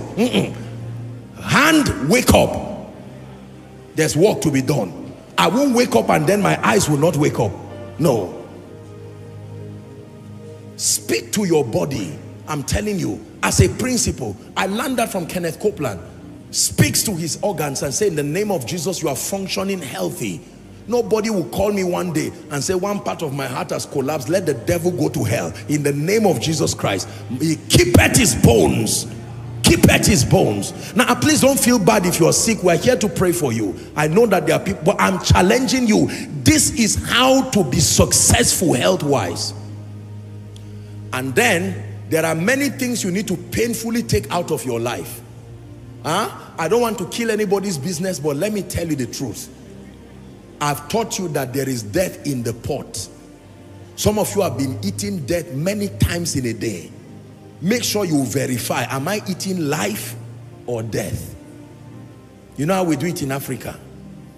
2 wraps of swallow with soup all around. Are we together? And literally 1/4 or half of chicken, only you. And then 2 bottles of minerals, no water. No water. You drank water when you were poor. Now you're a rich man, no water. Are we together? And then you eat everything, and while you are doing it, you are listening to my message. It's right, Apostle is preaching powerfully.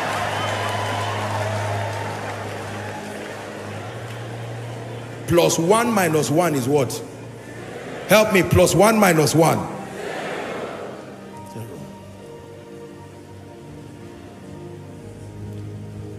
That's the reason why fasting is good. Aside from the spiritual benefit, fasting helps you. There are times you just shut down and give your body peace for a while. Let it work on the things you are already damaging those things.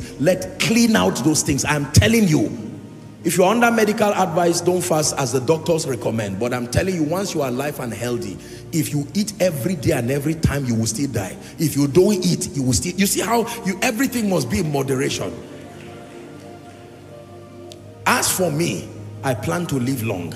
And among my many strategies is to eat well. As God begins to help you, please leave yesterday and start eating well. There are some of you, to buy clean water, you say, no, I won't spend this kind of money, God forbid.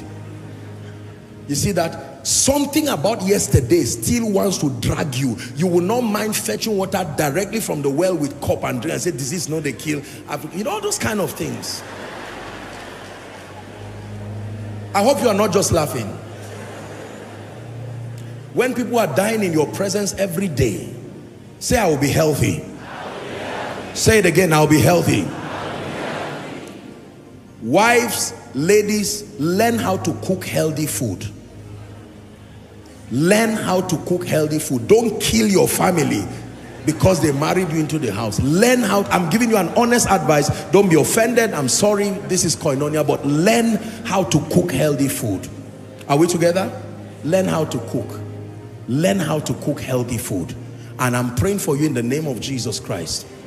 If there is anybody here that the devil has already put a death sentence, that before the end of the year, maybe because of carelessness, some of you were smoking before, some of you were drinking before, you've damaged your liver, damaged your organs. I pray for you, by the power that raised Christ from the dead, may the mercy of God bring a resurrection to your organs.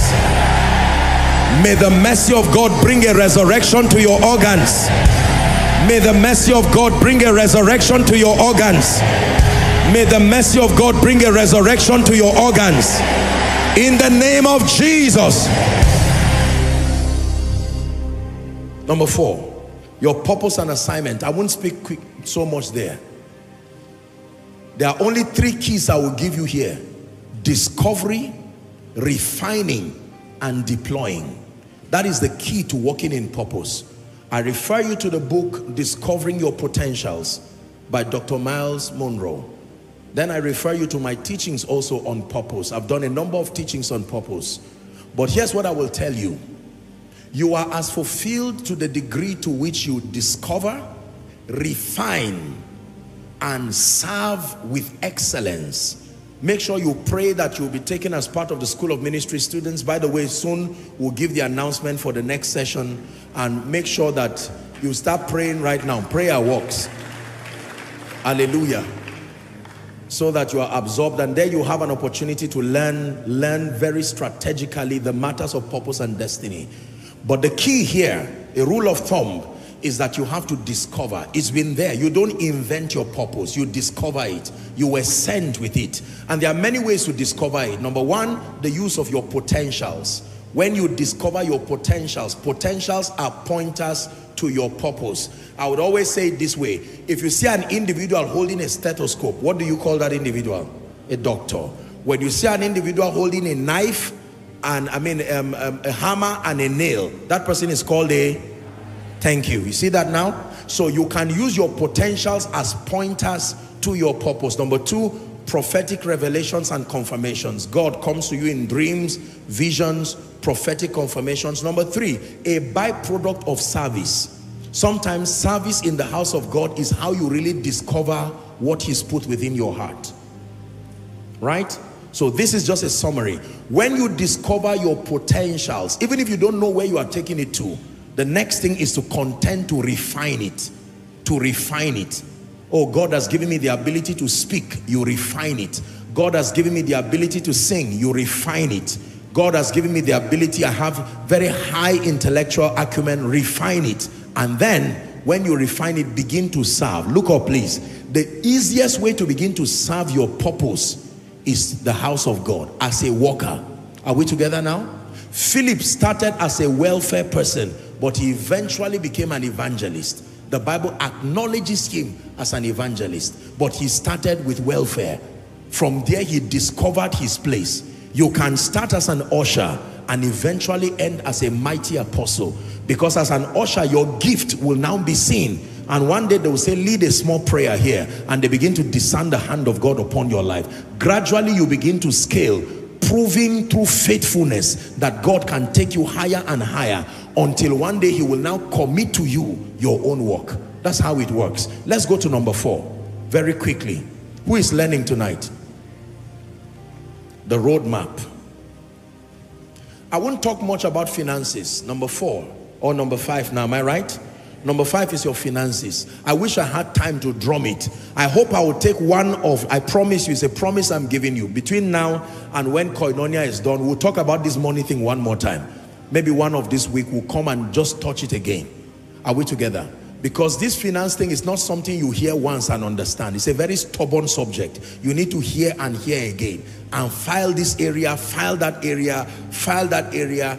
Finances, the teaching of finances comes with a lot of pride, because most times people hear it and say, you mean it's this simple, until they try it. Then they find out that they were trying to hold water with their hands. Everything just went out. There is a skill to it to make it work. Are we together? But generally, I will tell you this. You prosper to the degree to which you are valuable. You prosper to the degree to which you are favored. You can rest on that.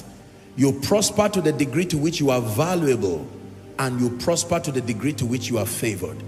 The 2 principal keys that control wealth and abundance is value and favor through relationships. Take this as a rule of thumb.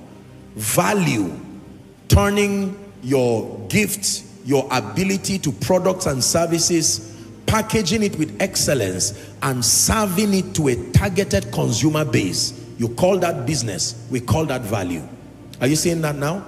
The degree to which you are valuable, serving solutions that are needed and useful. The reason why certain professions look more profitable than others is because they solve greater, weightier problems than others. Are we together? If a doctor and a carpenter, an architect is here, most likely the doctor will have more clients, because humans are prone to being sick faster. They need health solutions better than even a housing solution. Are we together now? So when it has to do with prospering, there is a spiritual side to it. And listen to all of my messages that I've preached around finances, but I must tell you this. If you are not valuable and you do not refine your value and serve it with excellence, I hate to be a bearer of bad news, you will be poor, or you will not be sustainably wealthy. There's a lot of superstition around wealth, especially as proposed by the church. And it's the reason why a lot of non-Christians are laughing and mocking and spiting the church, because it looks like our entire theology about wealth is centered on giving and giving alone, while giving plays a very major spiritual and even psychological role to wealth. It is not limited to giving alone. Principally, value. There are spiritual laws that connect you, but I've taught you here value. The degree to which you are able to serve products and services that are needed and useful. Are we together? This mic was bought. This pulpit was bought or fabricated. This Bible was bought. This phone was bought. Are we together? The dress that I'm wearing, somebody put this together. Whoever was part of this value chain has had a portion of our finances. It doesn't matter whether the person was a Christian or not. Are we together now? That's how it works. Immediately after service, you are going to a restaurant or you are going to cook at home. The one you bought food from, you paid. The one you are going, whose restaurant you are going to, are we together now? That person will continue receiving your money provided they are providing value. And then the second angle to it is favor through relationships. Question: when a millionaire gives birth to a son, what business solution did the boy solve to prosper? It's called inheritance. It's not called profit. It's called inheritance. Are we together now? Eventually his inheritance can be transferred to profit, but at the time it is called inheritance. So relationships are very powerful. Anybody you sell value to can reward you, but the person that likes you too can bless you. It's not called reward, but it's still money reaching you. And that's the most important thing. Now, when God really wants to power your life, he grants you access to do both. that you are both valuable, and he connects you to strategic, profitable, pro-destiny relationships. It doesn't keep you lazy, but it becomes an acceleration for you. There are many people who relationships can give them capital, and wisdom can help them do business with the money, and they begin to scale. If you ask them, how were you blessed? They will tell you both relationships and value. Don't depend on relationships alone. It is the way of a lazy man. Even if relationships give you resources, it is wisdom and learning how to transact that grows your resources. But if the only thing you know is how to transact value, your growth rate will be very slow. Are we together now? Because transaction from an economic standpoint is tampered by many nuances, many biases. Relationships are a great leverage in life. Don't ignore them. I am a product of the financial blessings that have come from relationships. Largely, relationships are powerful. Are we together now? You can build a house, you can own an estate, you can have a property, whatever it is, but by the time you transact, there are people who have written books, it has blessed them. There are people who have sold their materials, their intellectual property, it has blessed them. Some of you here make clothes. My assignment is to release grace on what you are doing. If there is nothing you are doing, releasing financial grace on it is profitless. Are we together? Lazy people shout amen with empty hands. Visionary people carry their value up and receive blessings on it. When people are lazy, they just shout amen. For what? What are you going to do now? Say nothing. All I know is that somebody will not sleep. We need to be careful.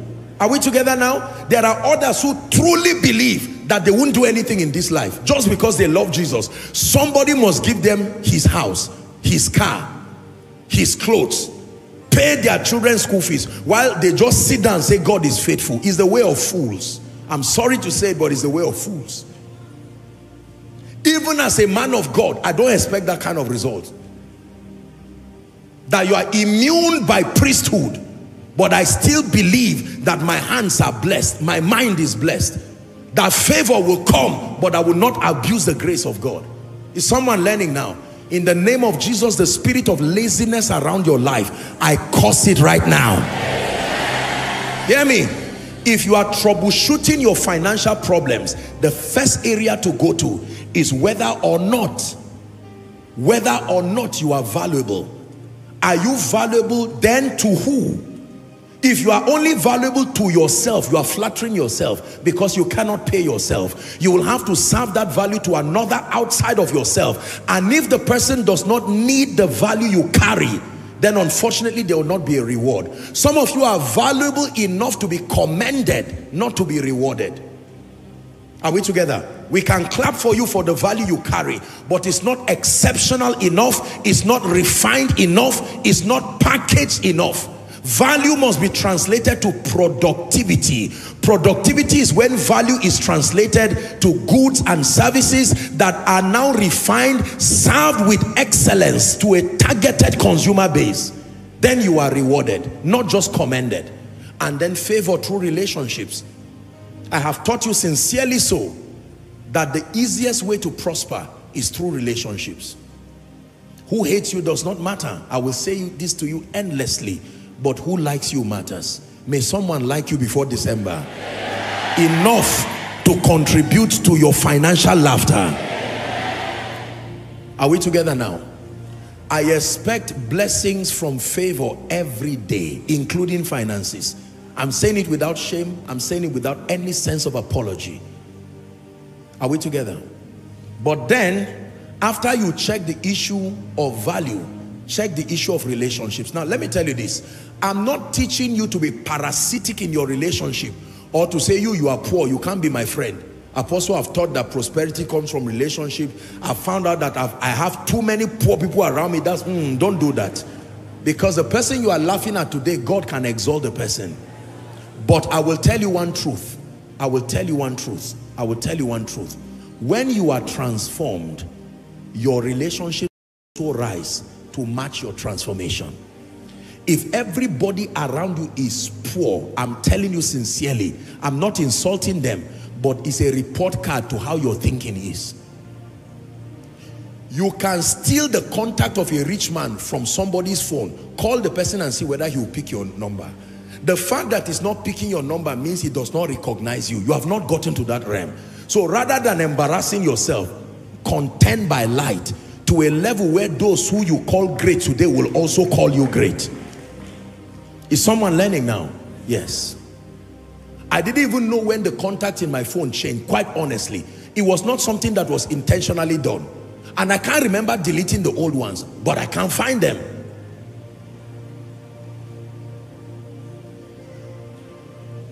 That somebody you desire will be the one to collect your phone and say, let me type my number to be sure you are there. You see, everybody blesses according to his riches in glory. If somebody is poor, he cannot bless you. You get what I'm saying? He may pray for you, he may intercede for you, he may wait upon the Lord for you, but as far as financial blessing is concerned, you will not get anything. Let me tell you sincerely, don't waste your time. It is wealthy people that can help give you the leverage of wealth. It is a truth. It is a truth. Pray for everybody to be around your life, but in this season, pray for quality people established by the mercy of God, that they will look upon you with kindness and extend benevolence to you, whilst God helps you to solve their problem too. These are very uncomfortable truths, especially because you are saying it in church, but the truth is still the truth. A poor man can pray for you, but a poor man cannot help you financially. Are we together? Yeah. If everybody around my life is poor, I will just believe I'm sent to them, and I'll start praying for my real helpers to come around. Hallelujah. Do you believe what you're hearing? But then I will tell you this, and even if this is where we stop tonight, that is still fine. There is a grace that prospers. There is an anointing that prospers. I've proven it with my life. It is true. If it's something someone told me, you can say, you are just talking nonsense. But the things we have seen, the things we have heard, by the mercies of God, the things that our hands have handled. Are we together now? Honestly speaking, believers, hear me. There is a grace from heaven that comes on the head of a man and redefines your financial possibility. And for someone tonight, whilst you are seated quietly, in the name of Jesus, like the dew of Hermon, in addition to the value you are providing, in addition to the strategic relationships, you are at a point in your life now where you need help that men cannot give. It will take the God of heaven showing you mercy. Otherwise, you will wake up early in the morning, you will sleep late in the night, you will rigmarole the doors of destiny, even the doors of value, and it will still not work for you. I pray for you now, wherever you are, provided you came here with hunger, this grace that can help men, that becomes an accelerator to your financial journey, may that grace rest upon your life. May that grace rest upon your life. May you become a financial wonder. In addition to your value, in addition to relationships, may that grace rest upon you.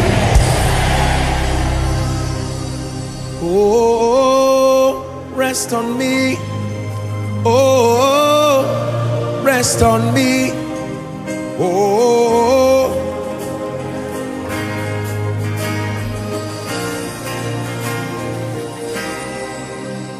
hallelujah.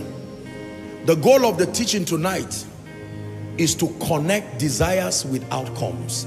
It's like a spiritual troubleshooting. Are we together now? I'm running for you a list so that you will go back. As you are listening, this is what mentorship is about. You can now examine what area of your life that is not working. I wish we had time for me to touch a bit on relationships, but we have to pray now. But relationships are very vital. Some of you are alone, you are lonely, nobody to help you. You know many people, but you did not connect to them. Listen, the one who helps you is the one you connect to, not the one you know. You can know the person, but if you are not connected, help will not flow from them to you. Are we together now? I know this senator, You may not be lying, but you will never receive help from them. I know this man of God. Knowing people does not benefit you relationally. You must learn how to connect. Connect. And the way you connect, let me tell you this. Live tonight knowing that relationships are investments. The same way you do real estate, you do oil and gas. My brothers, my sisters, relationships are investments. It is fraud to want a return over any investment you did not do. Are we together?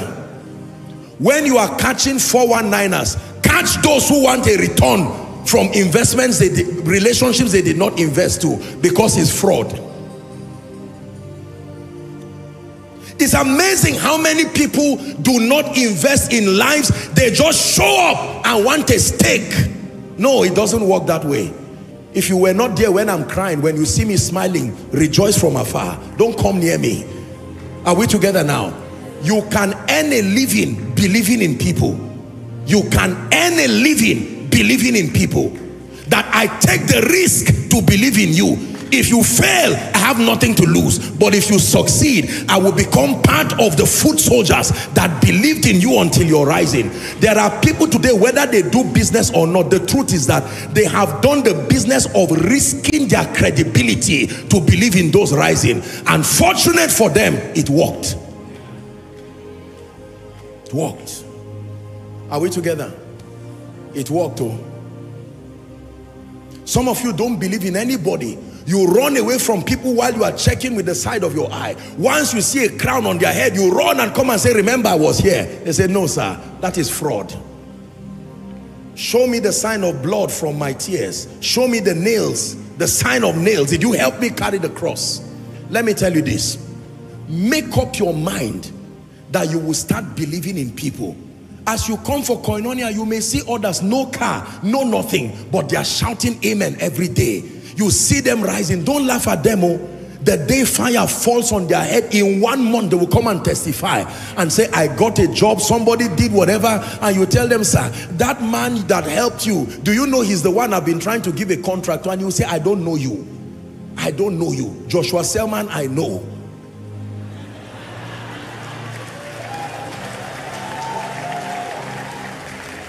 Are we together? And let me say this with all due respect, even for men of God, don't appear in the life of a successful man and just call him your son. What did you do in his life? Don't show up in the life of people and just claim a stake. They are not idiots. They may respect you, but they are not stupid. They know where the anointing came from. That's why a lot of people say, can you imagine I did this and nobody came back to me? It's a lie. It's impossible to invest in building people and selflessly, and God lifts them and they forget you. Don't go around stealing sheep and claiming you invested in people. As men of God, is it not funny how we are? We don't call any sick person son. We don't call any person who is having a mental problem son. We only cherry pick successful people and say, you are my son, you are my daughter. How don't you believe in the person who is sick until he's transformed to become a sign and a wonder? And he can say, I remember when I came, I was weak, I was in debt, like the men of David. Look, you have transformed me to a mighty warrior. We become your foot soldiers. You will never be hungry, not when we are standing. Let me tell you the truth, and I submit to you. There are people, even preachers, who have spent their lives investing in lifting people. Today that those people are lifted, no matter what you say, those people will die defending the ones who were there for them. Relationships are investments. Don't waste it. Some of you see our little children and push them away. You are pushing your house. You are pushing breakthrough. You are pushing a position for your children. Mutual respect is the way of the wise. Are we together? I'm showing you a roadmap today.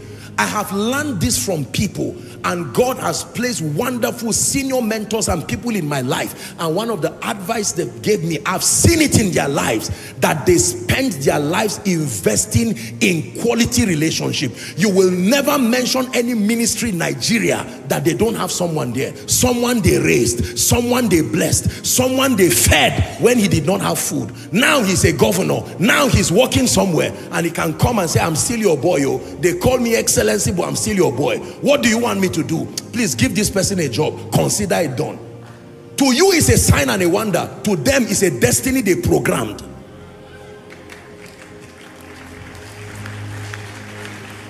Listen, leave Koinonia tonight with this consciousness. Start programming your 2025. Don't allow it to come and meet you alone. Don't allow your heaven to be brass and your earth iron because you ignore people. As pastors, respect people. Don't look down on them just because they are listening to you. God is working on them. God is lifting them. If you are a rich man today, respect those who are coming, because you don't know, you have reached your plateau, but the people who are rising, you don't know how far they will go. Are we together now? If there is anything I've learned, is that relationships are investments. If people really matter to you, then invest in their lives. If you don't invest in their lives, don't claim they matter to you, and stay away from their success when God lifts them, because you have no stake there. Hallelujah. Praise the name of the Lord. There are people today, I don't expect them to take me so serious, because I cannot remember making any kind of direct strategic investment in their lives. I didn't make any investment in that kind of relationship. It will be stupid of me to expect certain levels of returns. Whatever I get, I'm grateful, because that spells the kind of investment I made. But there are relationships that were intentional. They are still intentional.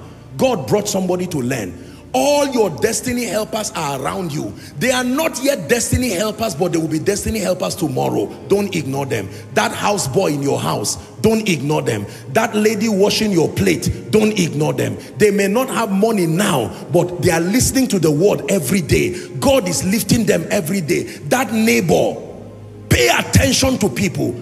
Scatter your seeds. Give a portion to 7, yea to 8. You do not know the disaster that shall come upon the earth. Are we together now? You see somebody, good afternoon, sir. Oh, you are an architect. Oh, God bless you. Something falls on the ground. Let me pick it for you, sir. You may think it does not matter. One day he will look at you among the crowd and say, you are looking for a job. I remember you. What did you study? You will say, I'm even ashamed to say it. Say it doesn't matter. You were the one who were kind to me in Koinonia. Come, you have the job now. I can tell you testimonies of people, and I say that with all humility. And I thank all of you here who have given people jobs because they belong to this family in addition to their competence. On their behalf, I'm saying God bless you. But there have been people, they didn't have to do any interview. The moment they mentioned Koinonia, I said, that's it. Provided the value you can do all of that, come on board. May your name be a key, not a padlock. I say it to you as I ask you to stand now. May your name be a key and not a padlock. That if your name has locked the door of destiny over your children, locked the door of destiny over everyone, that when people want to succeed, they have to deny you to succeed. They can't tell people they know you, because the moment they mention your name, a door that was open becomes closed. I pray for you, whatever has made your name a padlock, may mercy scatter that padlock now. In the name of Jesus. The roadmap. Next time you see God lift people and you see people succeed in the kingdom, don't say it was a mistake. These are the kingdom principles, among others. For tonight, I did a troubleshooting for you across these various areas of your life. Go back and listen to this message again. Point out where you have not been practicing it, or where you have not found light. Add more materials to it and pray in the spirit and watch your life rise. As for me, this journey I've begun with the Holy Ghost. This journey I've begun with in destiny. It is from glory to glory. From glory to glory. This I'm speaking to myself now. It is from glory to glory. Never having a better yesterday. In the name of Jesus Christ. Open your mouth in 1 minute and begin to give God praise for what you have heard tonight. A thought-provoking examination of your true state. Take time to pray. The roadmap.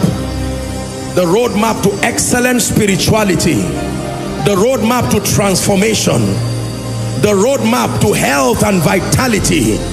The roadmap to purpose.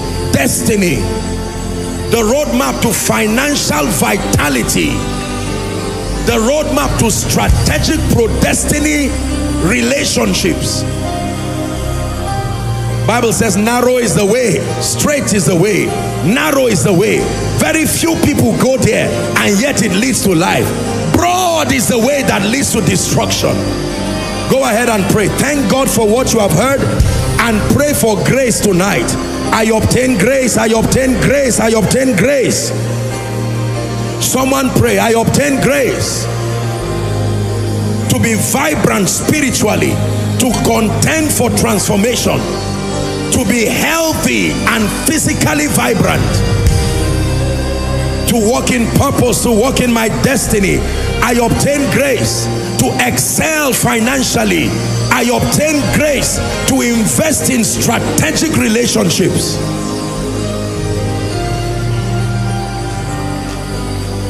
In Jesus' mighty name we pray. Do me a favor, ladies and gentlemen. I want you to please promise your destiny that you will listen to this message again. Please. Just believe in what God is making out of your life. Don't assume you got everything. Go back with childlike faith. Listen again. Prayerfully. Listen again like a student.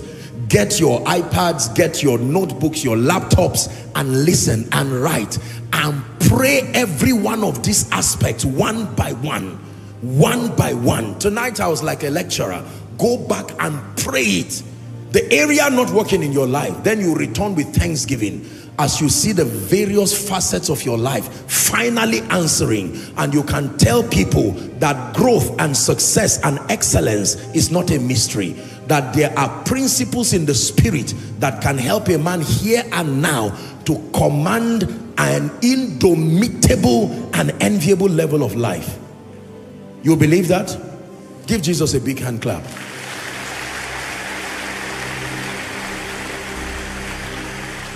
Tonight is someone's hour of salvation.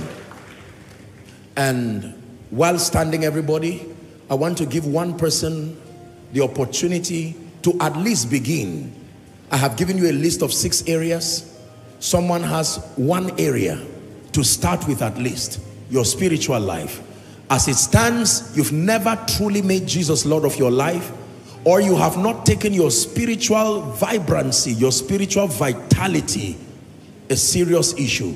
But now on hearing me speak, the Lord is convicting your heart, and you are saying, Apostle, I want to start afresh. Wherever you are, I want you to leave your seat very quickly, your bags, your Bibles, everything you came to church with. Give me the honor of leading you to Jesus. God bless you as you come. Wherever you are, please keep clapping. Let's not distract them as they come. Someone has to come to Jesus tonight. And wherever you are, please make your way very quickly. If you are around the balconies, I'd like you to make your way to the front quickly. And if you are saying, Apostle, I want to rededicate my life to Jesus, I want to make things right, please be on your way. God bless you, my sister. I see a few people coming. God bless you. Those coming from outside, come quickly. Come quickly. God bless you. Koinonia, let's keep appreciating them as they come. God bless you. I want more of you. I want more of you, Jesus. The more I know you, the more I want to know you, Jesus. More of you. Is someone still coming? I want more of you. If you're joining them, come quickly. I want to lead them to pray now. I want more of you, Jesus. The more I know you, the more I want to know you, Jesus. More of you. Thank you so much, brothers and sisters. Let me speak to someone who is following by online, by way of internet. And you're saying, Apostle, you may not see me, but I'm part of those who have made this decision. I want to make Jesus Lord of my life. I want to salute you right where you are, in your home, across the globe, anywhere at all. As I lead these ones in prayer, I want you to participate. Make sure you pray that prayer too.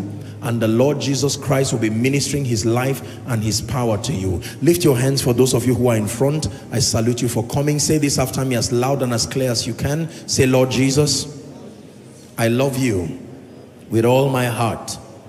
I believe that you are the Son of God. I believe that you died for me. I believe that you rose again for my justification. Right now, I receive Jesus into my heart as my Savior, my Lord, and my King. I declare that I'm a child of God. I'm the righteousness of God in Christ Jesus. I obtain grace to live the victorious Christian life, and I go forward ever and backward never. Amen. Father, thank you so much for my dear brothers and sisters, the many who have come declaring your lordship over their lives. According to the authority of scripture, I declare their sins forgiven, and I pray that today is a new day for them. I call them the righteousness of God in Christ. They are bona fide recipients of eternal life, and I pray the grace to walk in victory, to serve the Lord all the days of their lives, let it be released upon them. I decree and I declare that they go from glory to glory, grace to grace, for in Jesus' mighty name we pray. Amen and amen. God bless you. Please look to my right. That will be your left. I want you to have a word with the counselors. They are waving the placard, and then they'll have a word and a prayer with you very, very quickly. Hallelujah. Lift your hands and receive the blessing for tonight. Father, thank you so much for the word you have brought. In the name of Jesus, we receive this roadmap, and with it, oh God, we declare that we will war in prophecy, we will war with your word until our destinies speak, until we step into levels where we command enviable results. I decree and declare over everyone under the sound of my voice, the grace to follow this roadmap until you are victorious. Let that grace be released upon you. The discipline by the Spirit to walk in keeping with these principles until the results speak in your life. I release that grace upon you now. For those of you who have diligently followed this road, I declare that your profiting appears speedily, speedily, speedily, in the name of Jesus. For someone, this week beginning is your week of appearance, your week of manifestation, your week of favor. All of these areas I listed in my teaching, may you begin to excel in those areas. Excel spiritually, excel in the area of your mind, excel in your health, excel in your assignment, excel in your finances, excel in the area of relationships. In the name of Jesus, I prophesy over you that no weapon fashioned against you will prosper, and every tongue that rises up against you will fall in judgment. You are blessed in Jesus' name. You are favored in Jesus' name. You experience increase in Jesus' name. Help us arise for your sake. The Lord brings resources to you in the name of Jesus Christ. The wisdom needed for the next phase of your life, receive it. The favor needed for the next phase of your life, receive it. The anointing needed for the next phase of your life, receive it. In the name of Jesus Christ. When men say there is a casting down, I speak over you. You will say there is a lifting up. In the name of Jesus. For someone from Sunday till next week Sunday, let it be testimonies every day. Testimonies every day. In the morning, testimonies. At noon, testimonies. In the evening, testimonies. Even in the night, testimonies. Your going out is blessed. Your coming in is blessed. The mark of favor is upon you. The mark of honor is upon you. Go and excel. You are an ambassador of the kingdom. May signs and wonders be wrought through your hands. In Jesus' mighty name we pray. Amen and amen. And together let's share the grace of our Lord Jesus Christ, the love of God, the sweet fellowship of the Holy Spirit. Let it rest and abide with us now and forever. Amen. Surely together, all the days of our lives, as we dwell in the house of the Lord forever and ever. Amen.